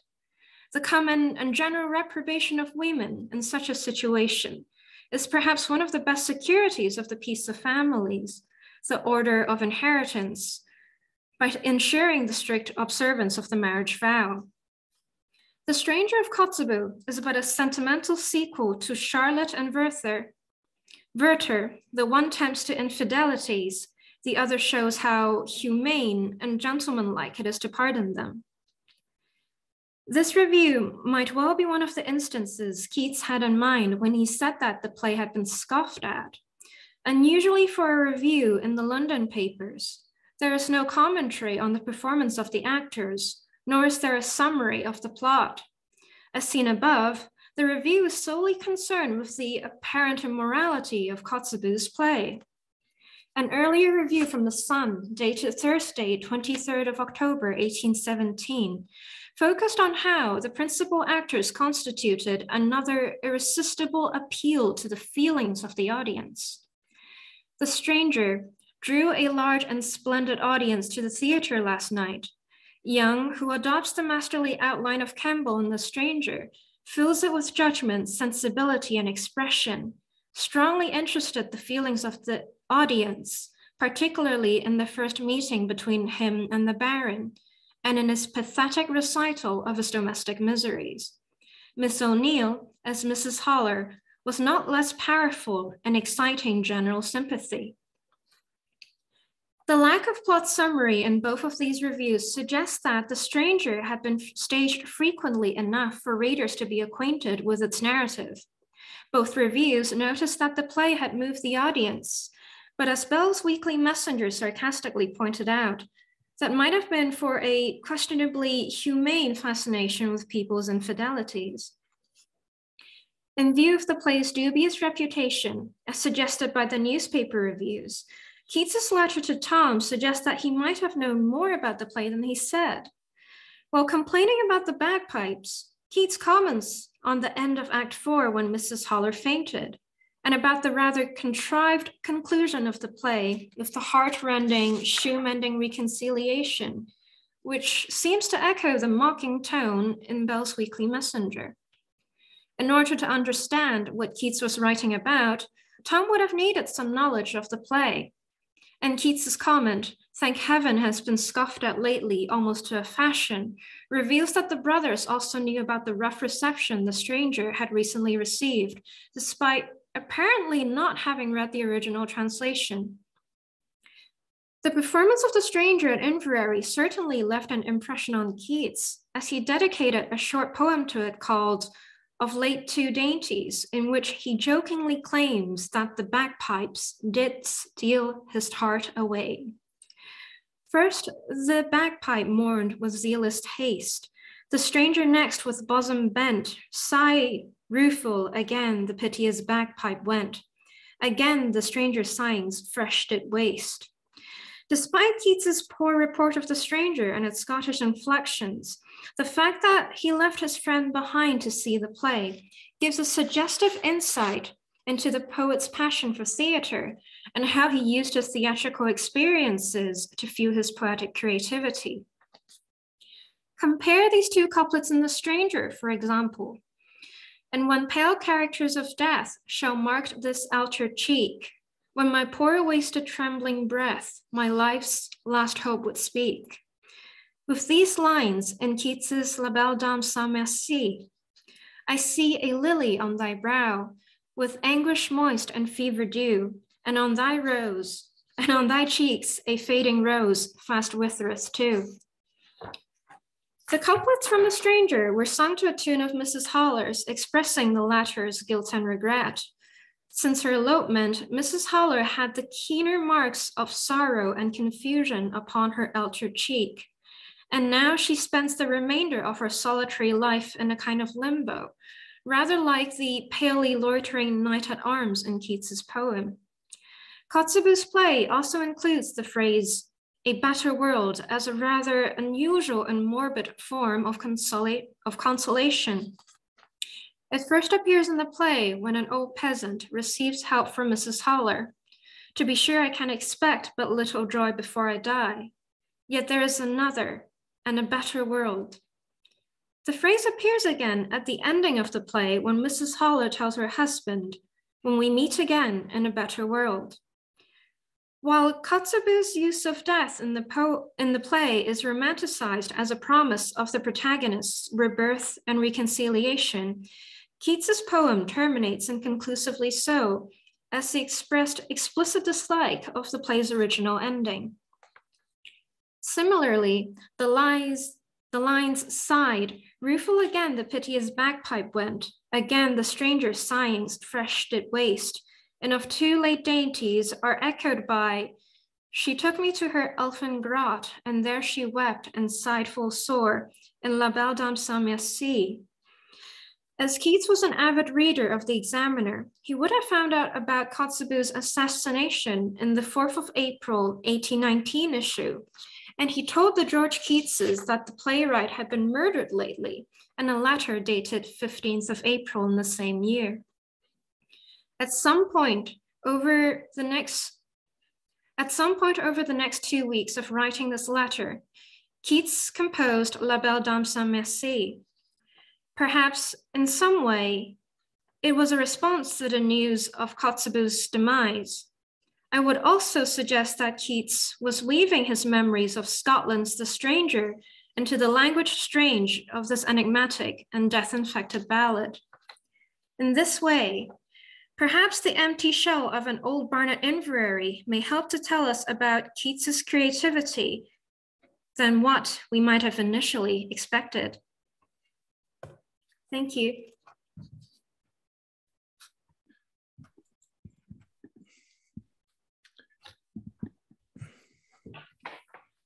Thanks very much, Winifred. A remarkable paper taking us all the way from the ruin of Barn Theatre at Inveraray through to the London world of the theatre, where The Stranger was so often performed that it's difficult to believe Keats was not more familiar with the play than perhaps we might have realized. And also for the very suggestive way in which you linked the text of Kotzebue's play with La Belle Dame sans Merci. And we now have some time for some questions. I have a question, but perhaps Richard has a question as well. Anybody like to start with questions for Winifred? Okay, well, while people are thinking, can you tell us a little bit about the possible background to this performance of The Stranger at Inveraray? Have you looked in any Scottish newspapers to see if this travelling troupe of players, as I suppose they must be, had been performing anywhere else? For example, at Oban or elsewhere on the west coast of Scotland? Yes, as I mentioned in my paper, unless you were contracted at the Edinburgh Theatre, then the rest of the time these touring companies would go from Newcastle and then down to the southwest bit of Scotland, and then they would move all the way up to Glasgow and then around the western coast. I'm not sure if Oban was one of the locations for touring companies, because when I looked in the Scottish newspapers, most of the performances concentrated at Glasgow, Edinburgh, as well as these towns that have holiday visitors. I suppose that is where they make their money as well, because during the theatre season, which is when everybody leaves the capital after Parliament to go holiday, that's where the majority of the money would come in. And once you take a look at the Scottish newspapers, you can also see that these touring companies don't always stay in the big cities, despite that would probably be where most of the income came in, because the theatre industry made more money down in England than wherever the holiday makers went. I suppose the touring companies followed instead of the other way around. And research-wise, it also made it quite difficult to track any pre-planned performances in the Scottish newspapers, because quite often they were planned spontaneously when they knew that guests were in the area. But yes. Okay, any other questions for Winifred?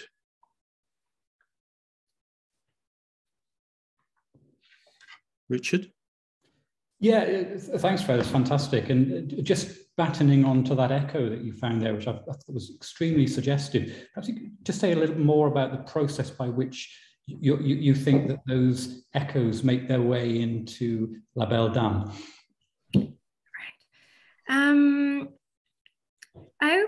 When I read the play script for The Stranger, I noticed that there was this incredibly long scene with no, kind of bearing on the plot whatsoever. And it was Mrs. Holler's song that I just mentioned. And I saw that she kept on sort of like focusing about sighs, sighings, and being solitary in a castle in a different country where she is essentially repenting. And when I first looked at La Belle Dame sans Merci, the last stanzas of the poem where pale knights were loitering just struck me as, well, what did they do to end up in that elfin grotto? And I think that was what drew me to compare the play as well as the poem. And I was also quite intrigued by the concept of language strange in La Belle Dame. In Keats's letters back home, and also in his funny lines, I suppose, about the bagpipes, he was complaining about how he couldn't understand most of what people were saying up in Scotland. And I thought, if you couldn't understand it and the actors that were playing had a very, very heavy accent, then perhaps in addition to the bagpipes that kept on interrupting the performance, he was looking at this play in a language strange because he couldn't understand any of the Scottish inflections. So now you have Keats going on his walking tour of Scotland. He's away from home. He is surrounded by people whose speech he cannot understand. And he's confronted with the sight of a woman sort of sat on the stage, and it's always just her. In the play script, she almost always shows up alone. And she's sighing. She's talking about how she's done all of the wrong things, and she's sitting by a ledge, not doing her work as a governess, I suppose. And I thought, all right, if Kotzebue came up at around the same time that he was writing La Belle Dame sans Merci, then I reckon he might have recalled the play by Kotzebue as well that he saw in Scotland.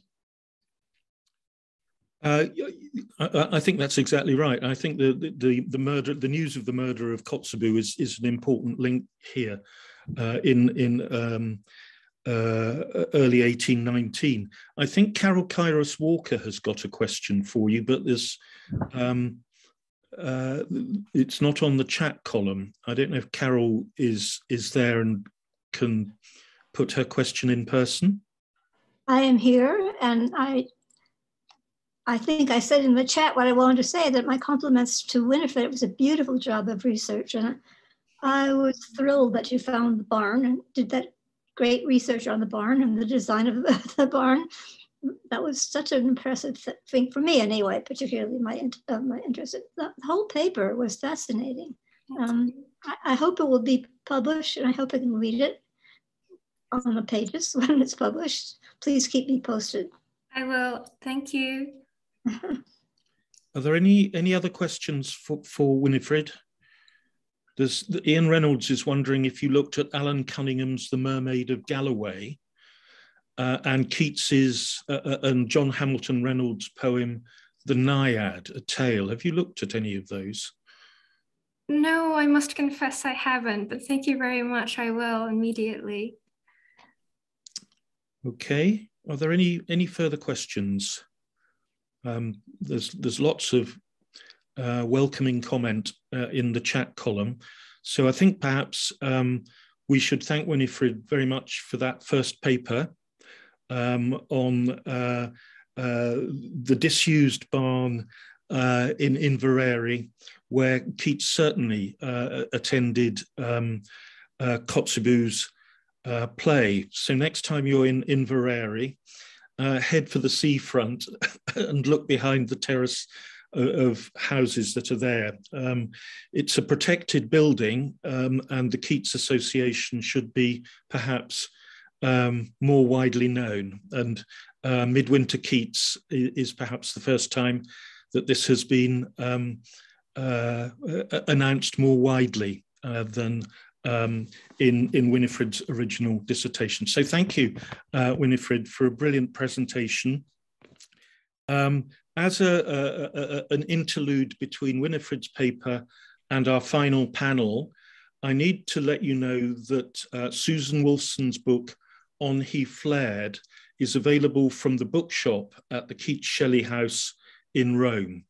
You can get it simply on the website, and you'll find, I think it says shop or something like that. And you can order it there, as I'm sure you'll be keen to do. So on to our final panel. We have three speakers, all of them very well known to us: Greg Kucich, Beth Lau, and Daniel Johnson. I've been given a script to read out by way of an introduction. So I'll just introduce them, all three of them collectively, with the following words. Beth Lau, Daniel Johnson, and Greg Kucich have been working collectively as a trio in recent years, completing several significant and interrelated Keats projects. They have published many books and articles on Keats, as well as other topics in 18th and 19th century British literature. Over the last several years, their collaboration has issued in a digital edition of Keats's heavily marked and annotated copy of Milton's Paradise Lost. They organised a major international conference in London on Keats and intertextuality. You'll remember this was called Keats's Reading and Reading Keats. And there'll be a collection of essays forthcoming from that conference entitled Keats's Reading, Reading Keats, and that's coming from Palgrave in the next few months. They're going to be discussing all of these projects for us this afternoon. Beth Lau, as you'll know, is Professor Emerita at California State University, Long Beach. Daniel Johnson specialises in 18th and early 19th century British literature at the University of Notre Dame, where he also holds the position of Digital Humanities and English Literature Librarian. And it's a particular pleasure for us all to see Greg Kucich fully recovered from his very serious operation last year. Greg is Professor of English at the University of Notre Dame, and I think perhaps this is the first presentation he's given since his operation. They asked me to assure you that despite the many surprises and occasional setbacks in these interrelated projects, all three of them remain happily collaborative scholars and very good friends. So without further ado, here are Beth Lau, Daniel Johnson, and Greg Kucich. Okay. I hear an echo. Let's see. It's been taken care of. Oh, okay.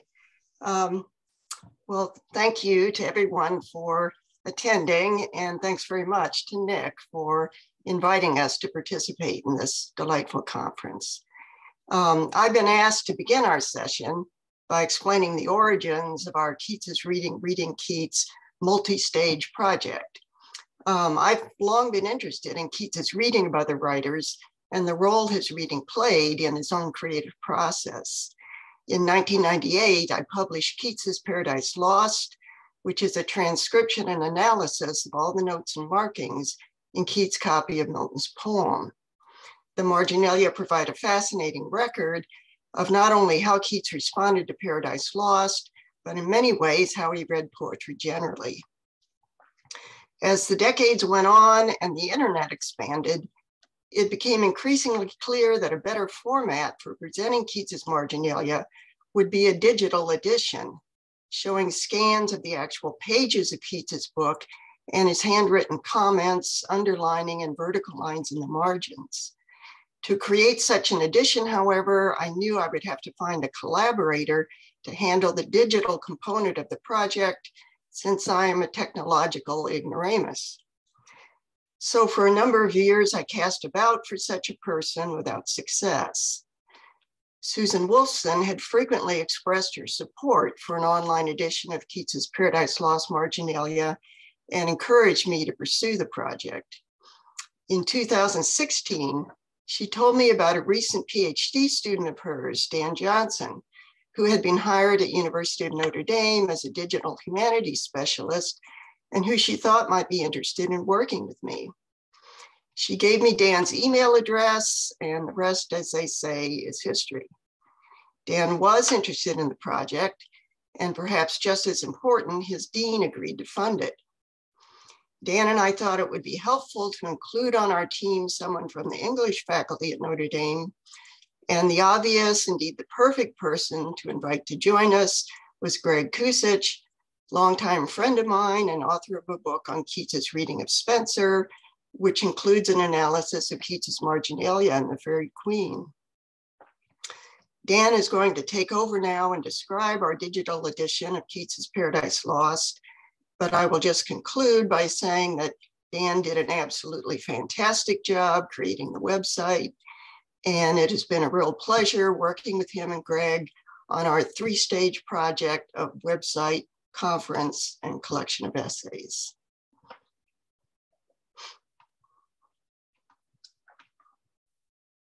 Thank you very much for introducing that for us, Beth. I will echo my great appreciation and warmth for this project team. It's been fun from start to finish, even in working through the roadblocks. So it's been great. Could someone briefly tell me whether you see the Keats Midwinter Conference projected on your screen? I see some nods, so we can jump right in, which is great, because I'd like to start this presentation by looking at the first term in our panel title here, website, conference, and volume, because I think it's a vexed term. Websites are notoriously unstable, and it is not always clear what they are trying to achieve. Is a scholarly website a new addition or simply a surrogate of something already printed and hence perhaps destined to quick disintegration? Or perhaps the website is an archive, some kind of platform, maybe even a scholarly commons, right? Hovering over all these configurations, however, is the specter of longevity. Will whatever it is outlast the decade? And then what ultimately are the implications for the scholarly record, or even just rereading in the digital ecosystem? So to better understand and think through these questions and also shed light on the problem we editors were seeking to address, I propose first to break the book, as it were, to borrow a phrase of Laura Mandel's, for a book is where this panel ends with the volume of essays, and a book is where the whole enterprise started, with Keats's 1807 annotated Paradise Lost, of course, but also, and I think especially, Beth's 1998 University of Press, Florida edition of the same. Beth's modern print volume is a majorly scholarly accomplishment that also bucks against the limitations of its format, as Beth hinted at. She was able to include only transcripts of the passages of the Paradise Lost that exhibited annotations, not the unmarked passages, and had to typographically recreate Keats's system of lineation the best she could using the word processing technology of the time, while adding only a precious few low resolution page scans. Anything more comprehensive would have strained the finances of the project, perhaps exacerbated rights questions, and ultimately rendered the physical book itself more cumbersome. So the compromises of the print monograph could reproduce a semblance of the original, but these absences were sorely missed.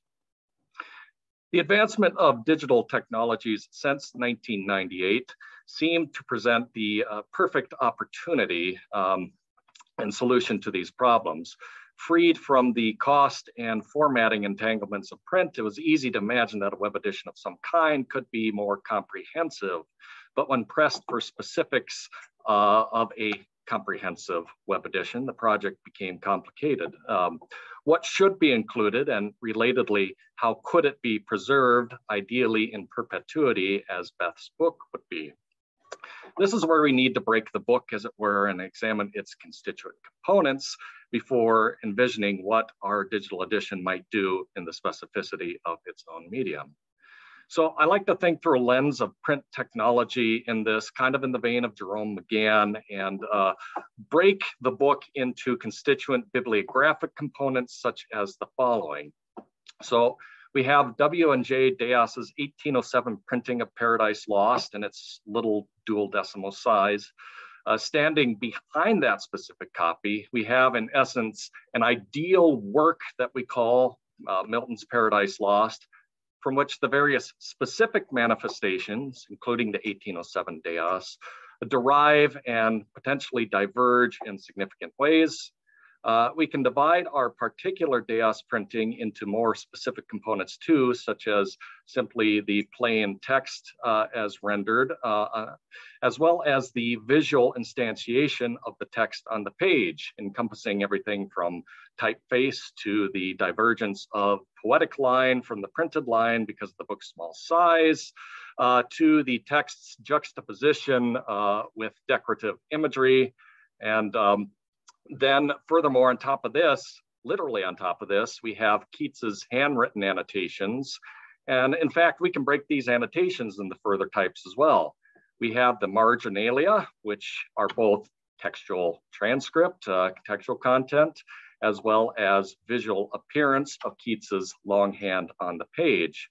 Then we have another type of annotation, which we call lineation, which we may similarly divide between a graphical appearance on the page, as well as their apparent function as indicators of, I guess we could call, textual extent. Now, moving forward in time to Beth's intervention, we add a scholarly apparatus, which includes endnotes, chapters of in-depth analysis and interpretation, cross-referencing in the form of scholarly annotations. And finally, we should not neglect the bibliographic tools and navigational aids of the book, such as indices, tables of contents, headings, even the cachet and imprimatur of a scholarly publisher. A creative bibliographic scholar could no doubt go on extending this list of technologies and histories embedded in the print book. The point is that the multitude of constituent components, many of them subtle or hidden, demands choices from would-be editors. Given this panoply, how can a digital version remedy the disadvantages of the print volume while mitigating the limitations and also leveraging the affordances of the new digital medium? How can the broken book be reconstituted most logically on the web? Again, the low-hanging fruit in our eyes was a complete digital facsimile of the Keats Paradise Lost, held by Keats House. Since 1998, digital image standards had settled, price per megabyte had dropped by orders of magnitude, and cultural institutions have bought equipment capable of very high resolution photography indeed. If worse came to worse then, and this whole internet fad came to an end, we reasoned that scholars could schlep around a full copy of the image set on a thumb drive and reasonably expect to open it if you could find a functional computer. The standards are sufficiently universal and mature that unlike 1988 thesis written on WordStar or your 1995 GeoCities website, page scans should survive everything short of extinguishment of computation as such. Not bad. However, this very flexibility and sustainability presented a roadblock because a digital facsimile appears very much more like an archive than an edition, which can make the actual archive holding the physical artifact understandably nervous. Publishing a few relatively low resolution page scans for a limited print run, that's one thing, but opening up minutely detailed photographic reproductions to the entire world is quite another. It invites suspicion that such an operation may militate against visits to the archive and revenues. Even though evidence suggests digitization increases engagement with physical holdings, the suggestion of hazard remains vivid to risk management. Nor would this operation be free. If intellectual property challenges could be solved, then material handling, equipment use, staff time, usage rights would still need to be accounted for. So here we turned to Notre Dame's Hesburgh Library for financial support, pitching this project as collection development. This strategy also entailed potentially storing the images on the university institutional repository in a structured and sustainable way, freeing us editors from long-term care of those files at least, all to the good. However, from their perspective, Notre Dame could not expect to invest resources from capital outlay to computer infrastructure in material that might be restricted in any way from users. So you can kind of see a logistical teeter-totter being set into play here. It was unclear how far Keats House might press restrictions or assert rights, since Keats's Paradise Lost is, on the one hand, clearly a printed volume that's out of the limitations of copyright, but yet at the same time also a manuscript work which operates from a separate regime from copyright. So how would that work? Even the low-hanging fruit of page scans then proved resilient against plucking, and these transatlantic negotiations proved one of our largest time investments. However, Keats House throughout was very good to work with, and we ultimately found essentially an end run around the problem through contractual agreement. Rather than conduct a master course in intellectual property legalities, we agreed that Notre Dame could hold and offer in perpetuity the full high-resolution images, while Keats House would retain permissions rights, which would be indicated by a note adding to the metadata record as well as affixed visually to every image as thus. So far, so good. But again, this was a great deal of work for just one bibliographic dimension. We editors do not want just an archive of the page images stored on an institutional repository. Recall again all the other bibliographic components that we have extracted from the physical book. For example, to focus on one, transcriptions. As Beth pointed out in '98, a transcription offers the advantage of enhanced legibility, especially for handwritten material, but for the type material as well. Now, in the digital realm, transcriptions also present a new affordance that we know as text search, which truly plays to the strength of the medium. Because the digital is not well suited to a cover-to-cover reading, I think many would agree. That's the way I feel anyway. And it would be painful to hunt and peck through image after image to use the text. Instead, a user is more likely to want to type in a word and immediately jump through the text to the relevant bits and analyze the page facsimiles there. Or perhaps even more likely, a user wishes simply to jump from one Keats marginal note to the next and skip over textual content or lineation until later. So adding the plain text transcription would aid legibility, similar to the printed book, but it would also accommodate the rhizomatic reading practices of the digital user by enabling Control F text searching, maybe some kind of a replacement for the index of the physical book. Another bibliographic component we certainly wanted to include was a scholarly apparatus. Beth, as she mentioned, had continued her research in the years since the Florida Press edition and wished to offer the digital Keats as a kind of sequel or companion rather than replacement of the physical printed book. Ultimately, this guided a design decision. Since, again, the digital user would likely not just page through the monograph, it made sense to privilege not a linear reading experience, but instead to design what I call a triptych interface as the primary engagement. So this coordinates a zoomable version of the image scan, the transcription of the text, and the scholarly apparatus, including both Beth's notes and Keats's annotations, in 3 equally sized panes across the screen, or close to equally sized. So again, image, text, and commentary receive equal play, and navigation privileges not the forward line, but the hyperlink to jump to a specific page, to specific book of the Paradise Lost, to next annotation, to entire text searching. So breaking down the book helps us see how we could recreate and reconstitute the bibliographic circuitry through a website in a way complementary to the existing print record. However, if the website is to contribute to the scholarly record, it must answer the question of longevity. It needs to leave a record itself. The pitfall of scholarly websites is often their dependency on platforms developed by third parties. That can be enormously helpful, allowing one to build a sophisticated looking website with a minimum of technical encumbrance. On the other hand, it can be enormously damaging when the third party introduces project breaking changes to the code and you're left without the resources to fix it. This happened quite vividly to one colleague who literally wrote the book on the Drupal platform for humanists, then a few years later wrote this blog post. To avoid a similar fate, we needed to use more base level coding languages for the website. Now, this can feel a bit like reinventing the printing press in order to print a book, but it may just enable book time longevity. We used a coding language called XML with a bibliographic coding standard called the Text Encoding Initiative Guidelines, which have been developed by literary scholars and similar scholars for over 30 years. And its power is twofold. One, it doesn't look, I think, too much like complicated computer code when you get down to it, but is fairly human readable even for someone new to the technology. And two, it separates form from content by coding the text like a recipe that describes how it functioned in the print book rather than prescribing how it should appear on the screen. That part comes later. And since the recipe remains independent of the screen appearance, you can easily change the look and functionality of the website later on if you wish to do so. Again, that'd be difficult and tedious if the appearance was hard-coded at the very beginning.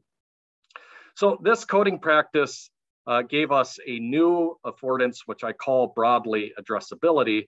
In short, it allows us to add identification information to all sorts of bibliographic components, from pages to individual lines of poetry to annotations, so that these components can all be addressed or referenced computationally. And this helps even internally for the project today because it enables brand new engagements with the text. The scholar could write a script that says, in essence, give me the text of all poetry lines that Keats marked with double underlining in books 2 to 5. You could do that right now. In future, such addressability could be leveraged for cross-project communications.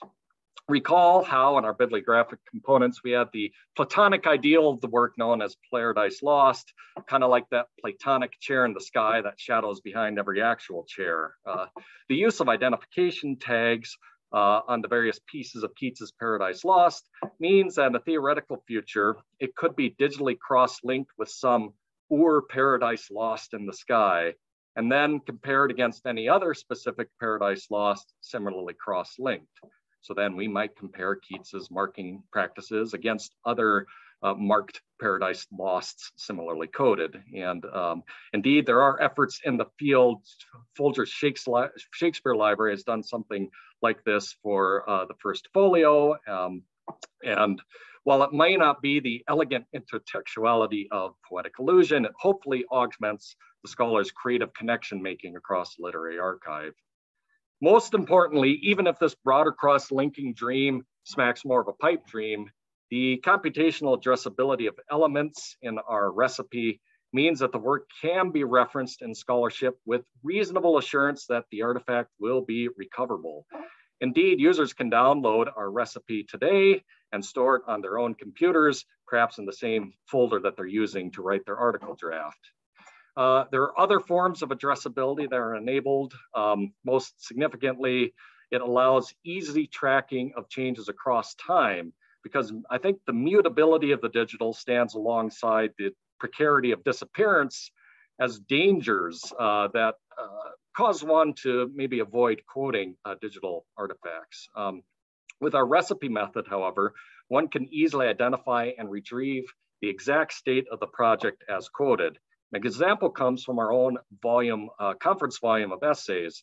In my chapter, I quote the Keats Paradise Lost project in its 1.0 instantiation, yet the library, the website today clearly identifies its current status as 1.01. So you can go back and see what has changed since. And so through this breakdown and reconstitution of the book in digital form, I hope we have at least given a sense in which reuse and rereading are at the heart of the Keats Paradise Lost enterprise. And with that, I will now turn it over to Greg Kucich to analyze rereading in that realm of the academic conference. Thank you. Great, Dan. Thanks, Nick and Winifred, for staging this fabulous assembly today. And I'd like to say it's been a delight working with Beth and Dan throughout our various endeavors. And I really wish to thank them both for soldiering on with the book project while I was recovering from surgery just last year.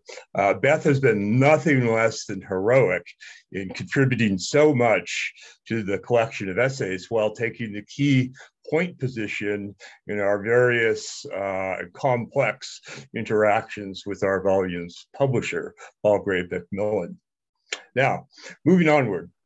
As we conducted work on Keats's edition of Paradise Lost, we simultaneously developed plans to host an international conference on Keatsian intertextuality to augment our specific digital version of Keats's interactions with Milton and Paradise Lost. And Dan, do you want to put the conference program up now? Okay, great. Aiming to hold this event in the summer of 2018 as a means of celebrating the bicentenary of Keats's deep engagement with Paradise Lost in 1818, we considered possible venues and settled on 2 locations in London, Keats House in Hampstead and Notre Dame's Conference and Teaching Center on the edge of Trafalgar Square next to the National Gallery. The 2 venues offering the delightful Keatsian movable feast for our conference attendees. Keats House proved to be a yet more fitting location for this endeavor when its staff offered to put on display Keats's physical edition of Paradise Lost. During our opening day at Keats House and the next door library.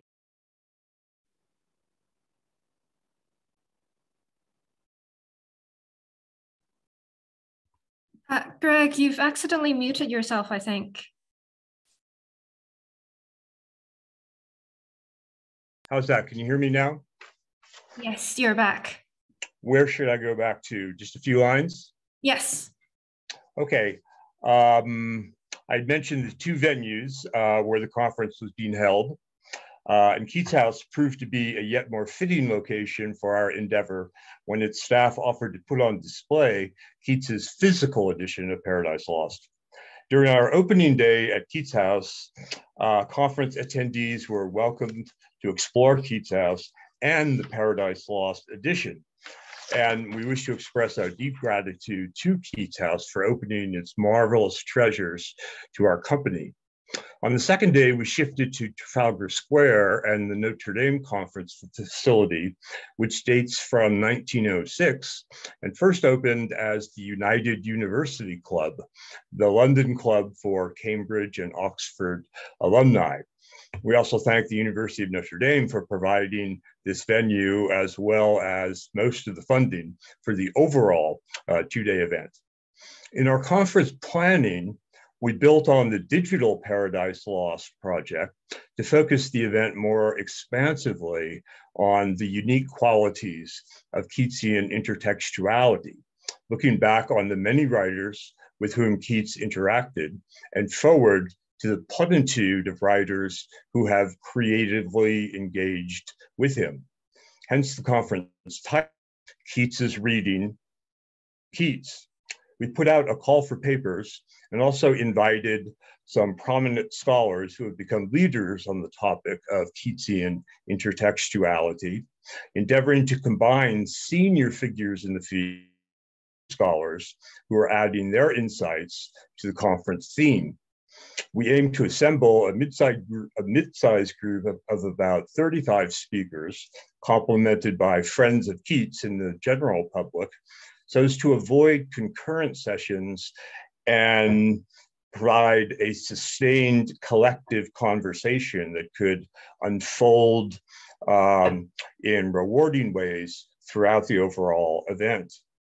Numerous paper proposals arrived from both America and Britain on a compelling range of specific themes, enabling us to formulate such panels as Keats's reading of medieval and Renaissance writers, Keats and his contemporaries, theories of adaptation and translation in relation to Keats, the impact of Keats throughout the 19th century, and Keats's persisting legacy in 20th and 21st century poetry, fiction, and art. The recent experience of digitizing Paradise Lost gave rise to a cutting-edge panel that Dan was leading on the overall challenges and rewards of digitizing earlier texts and manuscripts.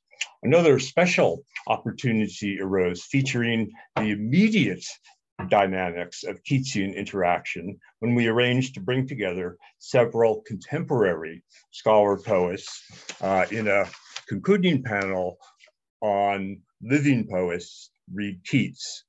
The keynote speaker was Stanley Plumley, sadly deceased 2 years ago, addressing the topic of Keats as our contemporary.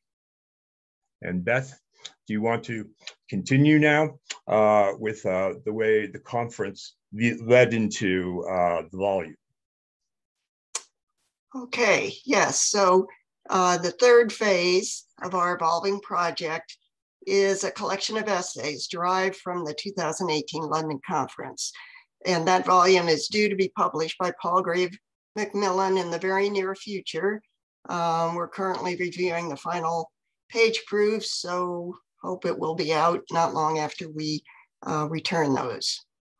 The topic of the book is the same as that for the conference, an examination of both Keats's reading in response to other writers and later writers' reading of Keats and incorporation of his poems and letters in their own work. As I explained in the introduction to our volume, although all writers imitate, borrow from, and build on other writers, Keats's poetry is notable for the extent to which it engages with other texts. His first extant poem is Imitation of Spenser, and all of his work is dense with echoes of and allusions to other poems and prose works. We just heard another possibility today, Kotzebue's The Stranger. The paradox, however, is that by composing verse that is heavily dependent on other people's writings, Keats creates highly original works with a voice and style uniquely his own. Henry Weinfield, who is one of our contributors, articulates this conundrum when he states that Keats's Hyperion is completely dependent on Paradise Lost, and yet at the same time extraordinarily beautiful, resonant, and hence original in its own right. Indeed, one is tempted to say that the poem achieves originality not in spite of, but because of its dependence on Milton's epic. The neurologist Oliver Sacks has recently offered an account of the creative process that may help to explain Keats' method of composition. All of us borrow from others, from the culture around us, Sacks writes. The central issue for writers and artists is how deeply one assimilates borrowing, takes it into oneself, compounds it with one's own experiences and thoughts and feelings, places it in relation to oneself, and expresses it in a new way. Keats himself employs similar concepts of absorbing and personalizing sources when he compares the creative process to digestion. In his early sonnet, How Many Bards Gild the Lapses of Time, he refers to his favorite poets as the food of my delighted fancy, who throng into his mind whenever I sit me down to rhyme. In this metaphor, the poet hungrily devours other texts, which are then broken down and incorporated into his body, providing fuel and nutrition to allow him to bring forth his own literary fruits. If Keats drew extensively on other texts for his own poetry, if Keats drew extensively on other texts, his own poetry and also his thoughtful, engaging letters have been a fecund source of inspiration for later writers. In this manner, our literary works perpetuated as writers read, assimilate, and I'm sorry, something just happened with my text.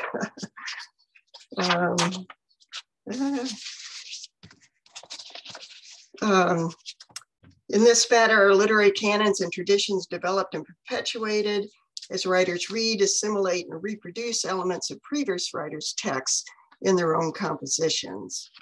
Keats's Reading Keats explores Keats's dual position in this chain of transmission, carrying forward the work of previous writers and in turn being kept alive by literary sons and daughters. The subtitle of our book is Essays in Memory of Jack Stillinger. We decided from the start that we would dedicate the volume to Jack as a way of honoring our debt to his invaluable scholarship on Keats. Sadly, Jack passed away on April 4th, 2020, and our collection became a memorial volume. Jack was my dissertation director, and I supplied for our volume an essay surveying the highlights of his career and a selected bibliography of his major publications. Keats's Reading Keats explores the influence of creative writers on other writers, but in honoring the exemplary career of Jack Stillinger, it is also a testament to the way important scholars shape and continue to live on in the work of their successors. After the essay on Jack's career, the book is composed of 4 sections that together address the several components of our project. And Dan, if you could put up the table of contents so people can follow along. Print is small, but I think you can basically make it out. The first section, Theorizing Keats's Reading, contains 3 essays that explore major patterns in and implications of the poet's intertextual dialogues with other works. Susan J. Wolfson's Keats the Reader closely examines Keats's creative borrowings from other poets in 5 of his sonnets and the second unfinished canto of The Fall of Hyperion. Besides minutely tracking Keats's responses to the words of other poets, the essay analyzes several drawing and paintings of Keats depicted in the act of reading, demonstrating that contemporaries considered this activity central to his identity. John Barnard's Keats's Metaphors of Reading considers what Keats' metaphors describing the act of reading can tell us about his experience of reading poetry on the page. Keats's metaphors, Barnard determines, make clear that for Keats, the essential access to poetry was through the auditory imagination, and poetry for Keats is therefore essentially a spoken art. In the Translational Poetics of John Keats, Alan Buell challenges the common view that Keats moved away from imitation with the discovery of his own originary voice as he matured as a poet. Instead, Buell argues, Keats continued to see poetry in translational terms, and his poems should be viewed as inherently dialogic or dyadic. They find their meaning, that is, they actually find their voice, through their relationship to another creative work written in a different time and place. The essay explores these issues in Isabella or the Pot of Basil, a poem Buell believes established the framework of much of Keats's later work. And the fourth essay in this section is Dan Johnson's Rereading Keats's Reading in the Digital Realm, which describes our digital edition of Keats's Paradise Lost and considers some of the advantages and disadvantages of publishing Keats's marginalia in this medium. And Dan's presentation today will have given you a good sense of some of the major issues that he explores in this chapter. Greg now is going to take over discussing the next two sections of our book, and I will return for the final part 4, just to keep things lively, I guess.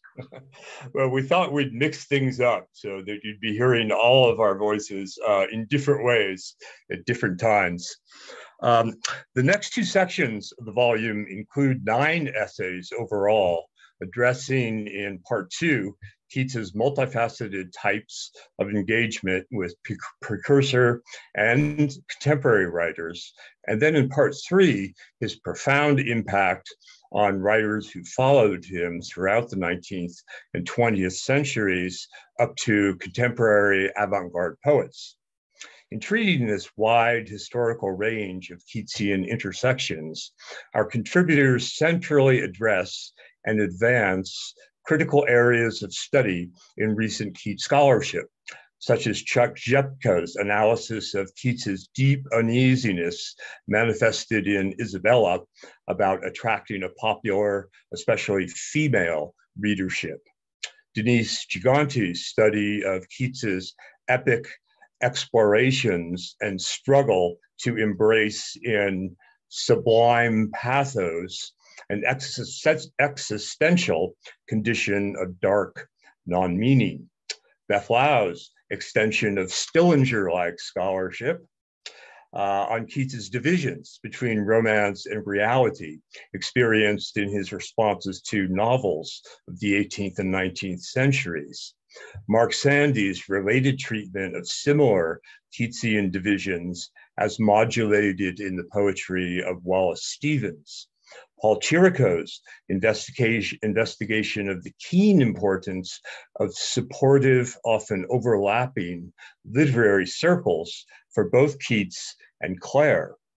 Kelvin Everest's tracking of how Keats became famous in the Victorian period, which is the subject, I believe, of work in progress by Nick Rowe right now.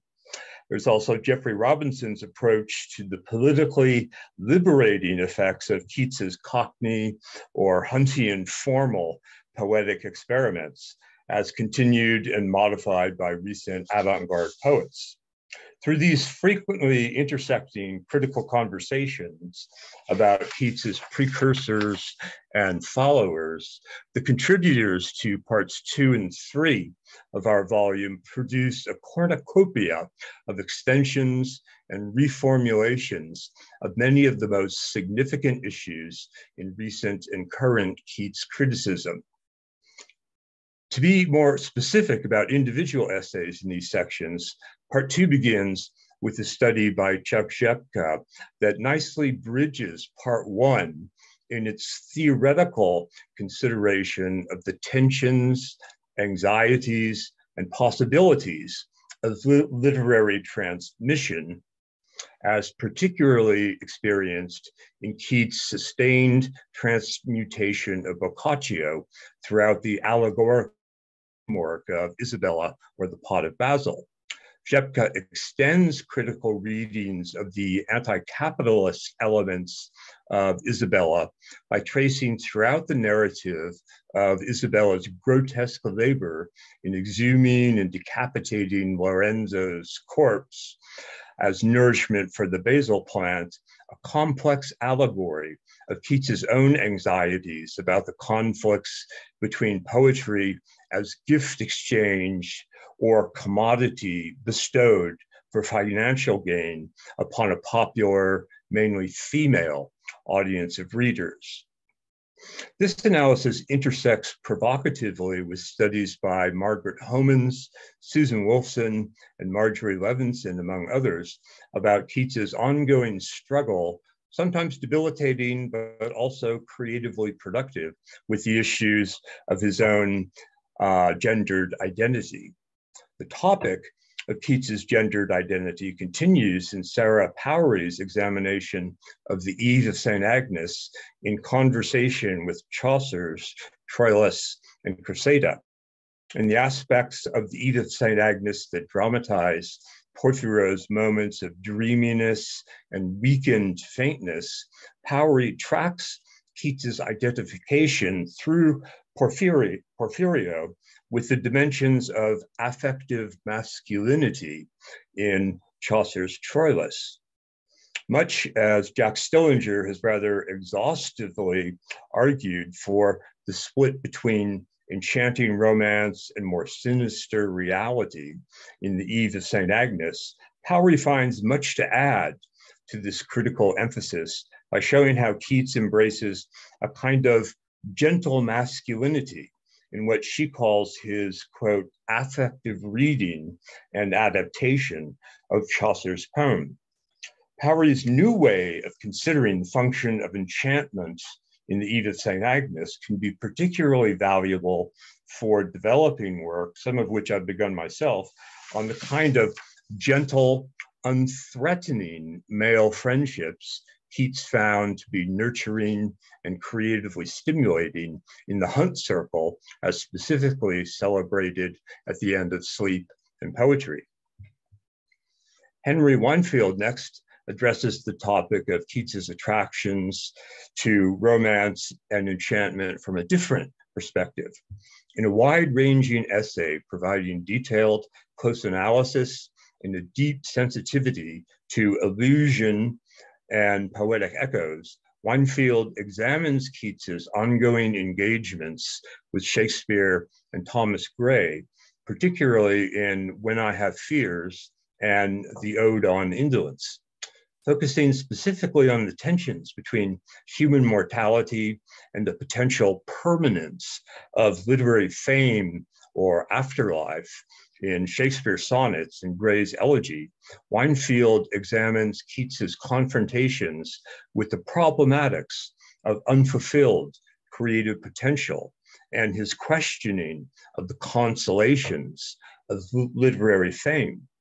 In an argument that complicates Keats's well-known claim that Shakespeare should be enough for us, Winefield contends that Keats actually rejects Shakespearean consolations of literary fame without self-pity and embraces instead the mutability or nothingness of all human experience. Denise Giganti explores a related Keatsian theme of existential mutability, actually a prominent line of investigation throughout this volume in her reading of Keats's intense reactions to the profundity of satanic darkness, particularly sunspots, emphasized in Joseph Addison's Spectator series of essays on Paradise Lost. In a study very nicely connected to the project digitizing Keats's copy of Paradise Lost, Giganti shows how Keats conducts what she calls an epic exploration in Hyperion of Milton's great simile of Satan's gigantic sunspot in Book 3 of Paradise Lost. For Keats, Giganti explains, that image partakes of the Miltonic sublime, as Addison defines it, which Keats finds combined with a tremendous element of pathos in the figures of Hyperion and the fallen Titans. Hyperion's devastating experience of loss and the emptying out of meaning in existence, Giganti argues, constitutes, quote, an existential crisis that Hyperion tortuously refuses to accept. Keats, however, comes to embrace this sublime pathos as the defining condition of mortal experience that many contributors in this volume find at the core of Keatsian vision and poetics.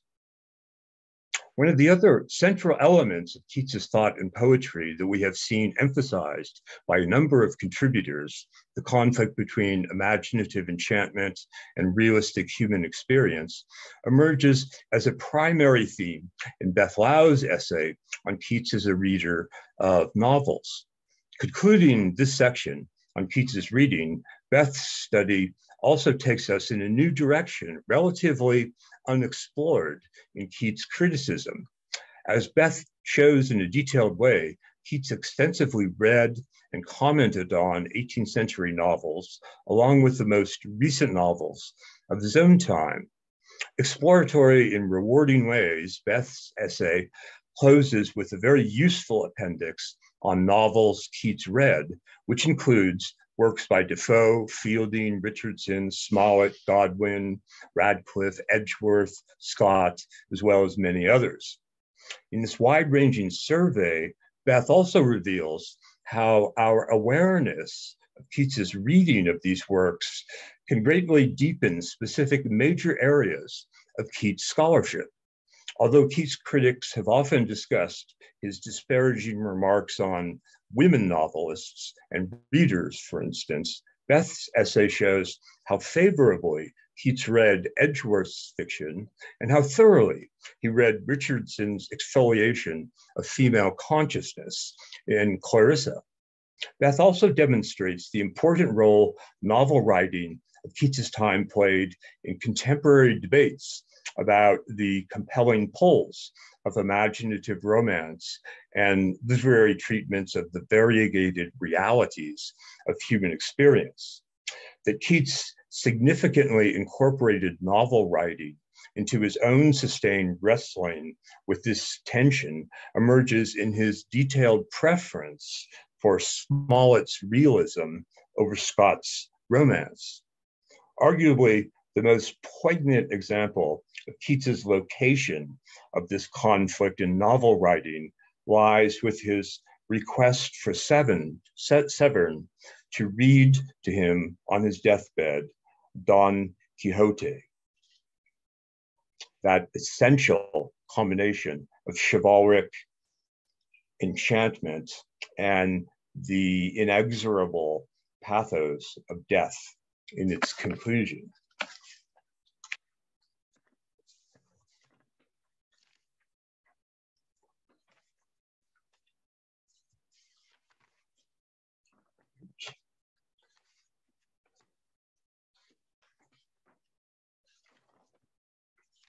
So I've mixed up, not my page. Oh, here I am. Okay, sorry about that. Moving toward an end now. The next section of our volume, exploring Keats's impact on other writers, begins with Paul Chirico's essay on Clare's deep sense of closeness to Keats and his extensive engagement with Keats's poetry in his own writing. Although the two never met, Clare spoke of Keats as a, quote, brother, and productively identified with Keats's struggle for acceptance in the literary sphere and the important support he received through inclusion in literary circles, such as the one gathered around their shared publisher, John Taylor. Chirico notes how Clare could criticize what he considered to be Keats's lack of immersion in the actual depths of nature and his seeming over-reliance on classical mythology. But on the other hand, Chirico also shows in considerable detail how Clare, throughout his poetic development, sought to incorporate from Keats a compelling power to stimulate in the minds of readers two antithetical impulses: an intense embedding in a slow moment and a surrender to the dynamic force of active language. This focus on the strong attractions of Keatsian poetic innovations on the level of form and diction continues in Kelvin Everest's essay on Keats among the Victorians. Contrary to what is generally upheld by many Keats critics, his afterlife among the poets actually preceded Monckton Milnes' influential life letters and literary remains in 1848. Keats maintained a smallish but impressed following before the appearance of this volume, but his readership and influence did considerably expand after the appearance of Monckton Milnes' volume. For many of the leading Victorian poets, such as Tennyson, Keats's sensuous diction and gift for fine phrase-making provided much of his compelling inspiration. Working on this micro level of detail, Everest concentrates particularly on the great impact of Keats's formal innovations, particularly his experiments with sonnet form in the stanzas of the 1819 odes. Everest provides sustained, close analysis of different drafts and manuscript changes in Keats's composition of the ode stanzas, showing how the results help foster related structural experimentation among Victorian poets, particularly Arnold in The Scholar Gypsy. In his focus on Arnold and Keats, Everest also takes us back to one of the major themes of the volume's preceding section, Keats's ongoing encounters with the mixture of poetic delights and the frailty of human experience. Mark Sandy's essay on Keats and Stevens addresses related themes in what Sandy calls Stevens' persisting, quote, inner dialogue with Keats, while Sandy, in the vein of Everest, stresses the continuing appeal of Keats's soundscapes. He also highlights that Keatsian duality between imagination and reality that informs many of the essays throughout our volume. Sandy charts, however, Stevens' post-romantic transformations of such a central dynamic in his ultimate swerves to extend in greater dimensions, something like Keats's sublime pathos. How such a transformation ripples in varying ways throughout the 19th and 20th centuries emerges as one of the principal incentives in this volume to future critical conversations. Jeffrey Robinson's closing essay to this section on Keats and recent avant-garde poets raises in highly provocative ways the question of how Keatsian poetics may speak most urgently to our own 21st century moment. Now, as anti-democratic movements sweep across much of our world, Robinson shows how experimental poets like John Hall, Robert Shepard, and Maggie O'Sullivan adapt and extend what Robinson calls the Keatsian, quote, poetics of democracy, emerging in significant ways from Keats's formal innovations with Cockney couplets, ode stanzas, and sonnet structure. This liberatory poetry, as Robinson terms it, has arisen in recent years to encourage new emancipatory communities and social formations. Those efforts, recalling Keats's own imaginings of new liberties in the wake of post-Waterloo reactionary political movements, may just serve as not the least among many reasons displayed in this volume why we continue to read, talk about, imbibe, and transform Keats for our world today. And with that, over to you, Beth, for the last section.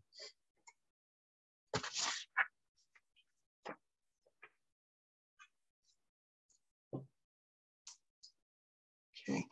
The final section of the book offers a unique feature not found in most collections of academic essays. Contemporary Poetic Responses features three contributors who are both scholars and poets and who speak to the nature of Keats's presence in their work. In 10 original poems written initially for our 2018 conference, Lucy Newland recounts her engagement with Keats's poetry and letters at different periods throughout her life, explores prominent Keatsian concepts, and interweaves lines and phrases from favorite Keats poems into her own verse. Maureen McLean's piece blends prose commentary with selections of her own poetry to recount her evolving responses to Keats. Included in her discussion are samples of the marginal notes on Keats's poems she wrote in the textbook for her undergraduate course on the Romantic period, taught by Helen Vendler. So she provides images and analyzes her own marginalia on Keats as an undergrad. The third entry in this section is a set of poems by Michael O'Neill. Michael participated in the 2018 conference, where he gave a brilliant, moving presentation that combined remarks on Keats's poetry and reading of his own poems reflective of Keats's influence. As many of you know, Michael died in December 2018, before this volume was prepared. We wanted to include him in the collection, but his conference presentation had been largely extemporaneous and no written record of it seemed to exist. For Michael's contribution, we selected 8 poems from the last book he published in his lifetime, Return of the Gift, each of which in various ways, some overtly, some more subtly, convey Keats's legacy. All 3 of these scholar poets, along with the other writers in the Reading Keats section of the book, exemplify the persistence of Keats's poetry as it continues to be absorbed into and carried forward by new literary creations. And I just realized along the way that I forgot to ask Dan to show the slide of the cover of our book. There it is. So you can see what the final hardcover product is going to look like. So that concludes our presentation, and we would be happy to take any questions people have.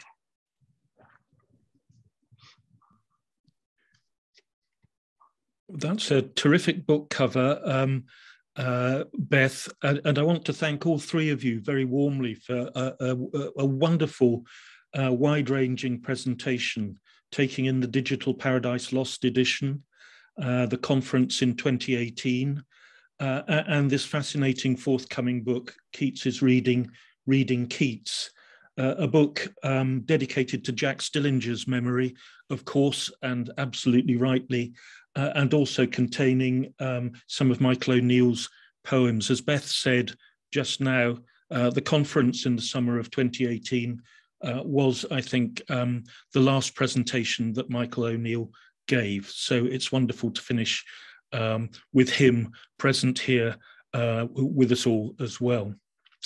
I have a question I'd like to ask Daniel, if it's possible to do so. Daniel, can you say a little bit more about the basic process of scanning a rare, a valuable and fragile book, such as Keats's edition of Paradise Lost? How was that done without causing damage to those 2 volumes? That's why we entrust the professionals to do it. No, I think people sometimes have an image of, taking a book and smashing it down on top of, something like a copier machine. The methods they have nowadays for scanning rare books is, if you can open it, you've got it set up. So similar to how you might request the volume in a rare books room, scanners are now basically mounted photographic instruments. So if you can open the book and put some book snakes on it sort of off frame as much as possible in order to avoid damage to the spine, again, much like you would present a book for a rare books exhibit, then you have the basic setup for capturing the thing. And that was, I think, again, part of the expense is just the time to carefully lay that out and scan it. It's not like the Google Books thing where you slice open the spine and quickly rifle through the book as quickly as possible. Much different operation. Yeah, so things have moved on since my scanner, where obviously you open up the book and put it down on the scanner and slam down the lid and break the spine of the book. It's a fascinating insight into the process of digitizing a major text, and I'm sure everybody will agree with me. Are there any more questions from those who are listening?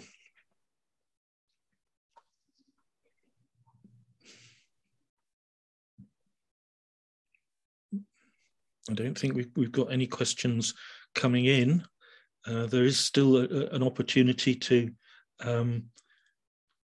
address each of our speakers. I can think of other questions. Beth, can you take us back to the time when you were preparing your book on Keats's marginalia in Paradise Lost, and perhaps recall what got you into that field of Keatsian interest? Well, I could keep going back further and further to explain how I got to that point. Originally, I was going to do a book on Keats's reading of everything.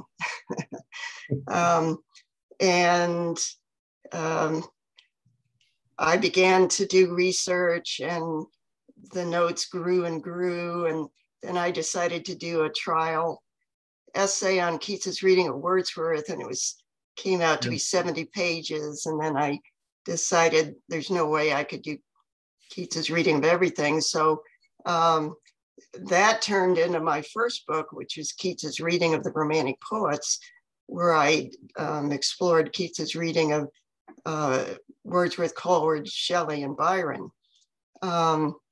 And after that, I continued to be interested in exploring other dimensions of Keats's reading, and got into especially the marginalia. And then I think I was going to do a whole book on all Keats's marginalia. These things always start vast and then become more compact. So I went to Keats' house to look at the Paradise Lost marginalia as my first major exploration. And there was just so much material. It seemed so rich. And then Keats's notes to the Paradise Lost had been published before, but all of his markings had never been published at all. And they seemed so important to give a sense of Keats's reading experience. In many ways, I think the markings are even more important than the notes, because you can kind of follow along line by line and get a sense of his response. And the passages he didn't mark are just as significant, I think, noting what he was literally unremarkable to him, that he didn't bother to score. So then it turned out I had enough material for a whole book on Keats's Paradise Lost. There's a question that's coming in here from Gail Stanley, I think. Do you think Keats read more than most, or just that we know more about his library from Charles Brown's list of his books, I suppose, and from his letters? Well, it'd be hard to say that Keats read more than Shelley or somebody like that, but I think you can make a case, as I was trying to do in some of my remarks, that he seemed to have a especially intimate relationship with the works he read that really fed into his own creative process. And even like Alan Buell's argument that Keats needed the impetus, the engagement with another text in order to come up with his own original voice. And there are those interesting paradoxes that it's derivative and also completely original. I think well, we don't know if Keats had lived longer, if he might have moved a little further from this close connection to his reading. But certainly for the career that we have, I think that you can say that his reading was perhaps more personal for him, or more deeply intimate for him. more closely involved in his creative process than for a lot of other writers. Yeah, and I would just add to that, Beth, that his reading, various readings seem to be so deeply connected with his own thinking about his own condition, his illness eventually, and the condition of human nature in general. So there he is on his deathbed wanting to hear Cervantes. And we know that he was an avid reader from the days of Clark's Enfield School. And it may not be that he read more, as Beth was saying, than other people like Shelley, but the type of reading, the best way I can think of it is to use Keats's own metaphor. It was like digestive, feasting. He talks about feasting on old Homer, and in such a rich way, a rich and unique way that gives rise to his own voice, as Beth was saying. Yeah, I wanted to just add too, in my chapter on Keats and novels, I noted a number of novels that he read in Italy on his deathbed, and he read all 6 volumes of Clarissa after he got out of quarantine in Naples, in the hotel in Naples, and then asked Severn for Don Quixote, but also novels by Edgeworth, Walter Scott's Monastery. So it gives me some sense of pleasure, I think, that Keats felt this consolation, as I think a lot of us do, reading novels when he was ill, being able to lose his own identity and disappear into the consciousness and the experiences of novels, characters in novels. Susan, have you got your question? Well, Beth pretty much answered it, but they were all readers. I mean, this was before modern media. Coleridge, titles his autobiography, Biographia Literaria. But I think Beth is right that Keats has a particularly intimate relationship with identifying himself as a reader, and tropes on that throughout his poetry and throughout his letters. And it is touching that, when he was physically weak and had to walk a mile to Hampstead Heath away from the hunts, he packed his books. He wasn't going to leave those behind. He took Shakespeare on board the Maria Crowther with him and read Shakespeare. And then Beth's report of all 6 volumes of Clarissa. I mean, that's an accomplishment I have yet to put on my ledger. Obviously I had more distractions, but still, I mean, that, there's a real love of engaging other minds through the printed word that seems almost genetically imprinted on Keats. That he is the sort of alpha reader of this group. But everybody read. I put in the chat, Mary Wollstonecraft said, all great writers are great readers. Yeah, and I suppose you could make a connection to Keats's orphan status that he seemed to find in literature and great writers of the past, a family, a community that he constructed for himself, and that seemed to give him some community that he was lacking after he lost his family. Miko O'Halloran has a question. Miko, are you there? Do you want to ask your question? Well, her question is, are you planning to do further digital editions of Keats's books? Shakespeare's next. Yeah, we titled the website Keats's Library.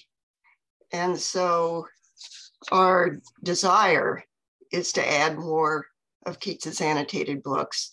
We're trying not to let our ambition get ahead of our accomplishment, but if we all survive and have enough energy, we do plan to add more of the annotated books. And the next one would be the Shakespeare folio. We shall see. Yeah, we did not want to overpromise, but we also wanted to signal our emphasis on the books in Keats library rather than necessarily the books that are printed of Keats, which I think goes back to Lisa Vargo's question in the chat, whether we were going to do a similar bibliographic of analysis of Keats's books. So, you know, all things are possible, but one step at a time. We'd like to get the major works digitized if possible. And again, it's a slow process because just by comparison, if you look at some of similar digital projects, and I bring up the London Stage database, which lists all the performances in the London Stage from mid-17th century, I think, just about up to 1800. Winifred's presentation put it in my mind. If you look behind this data, which is a database of originally a print volume, what you get down to is a long team, including, I talk about this in my presentation, a largest advisory board, which I like to think of as, you know, simply going to Home Depot and copying the keys to the project so someone can keep it alive. But you run into a problem, I think, as you go into project after project, and we can take a look at the Shelley Govan archive and look at the advisory boards. There are only so many scholars to go around to be on advisory boards. So again, at least on the back of my mind, longevity and keeping projects alive is an issue. So we proceed with caution, but also optimism as we think through the best ways to not just create the things, but make them enduring so that if you quote it, you can call it up in 30 years time and so on and so forth. That's great. Can we take down the screen? That's fine. Are there any other questions from those who are listening? I'll just give it a second, see if anything appears. But I think probably we've reached the end of Midwinter Keats with that spectacular presentation from Beth and Daniel and Greg. A phrase that Greg used, Keats in our world today, which I think encapsulates all that you've said in the last hour or so about the edition, the conference, and the forthcoming book. And I suppose I could broaden that to include all of the presentations that we've had this afternoon. So the comments that are coming in on the chat column show how much your presentations have been appreciated by everyone who has attended. I'm not sure if Winifred's been keeping an eye on the numbers, but we were well over 80 at one stage, which is impressive indeed, as I'm sure you'll agree. I'd like to finish by reminding you of the Keats Conference, 20th to the 22nd of May at Keats House in Hampstead, in the Nightingale Room, as it's called. I do hope you'll all be able to join us there. The Keats Foundation May Conference will return on the 20th to the 22nd of May this year. Thank you again to all our speakers and all who attended. I suppose it's time to say goodbye unless you want to continue chatting, but hopefully we'll all meet, if not in May, sometime this year or sometime soon. Thank you all, and see you again soon. Thank you, Nick. All right, thank you, Nick and Winifred, so much. Yes, thank you very much. Take great care. Thank you.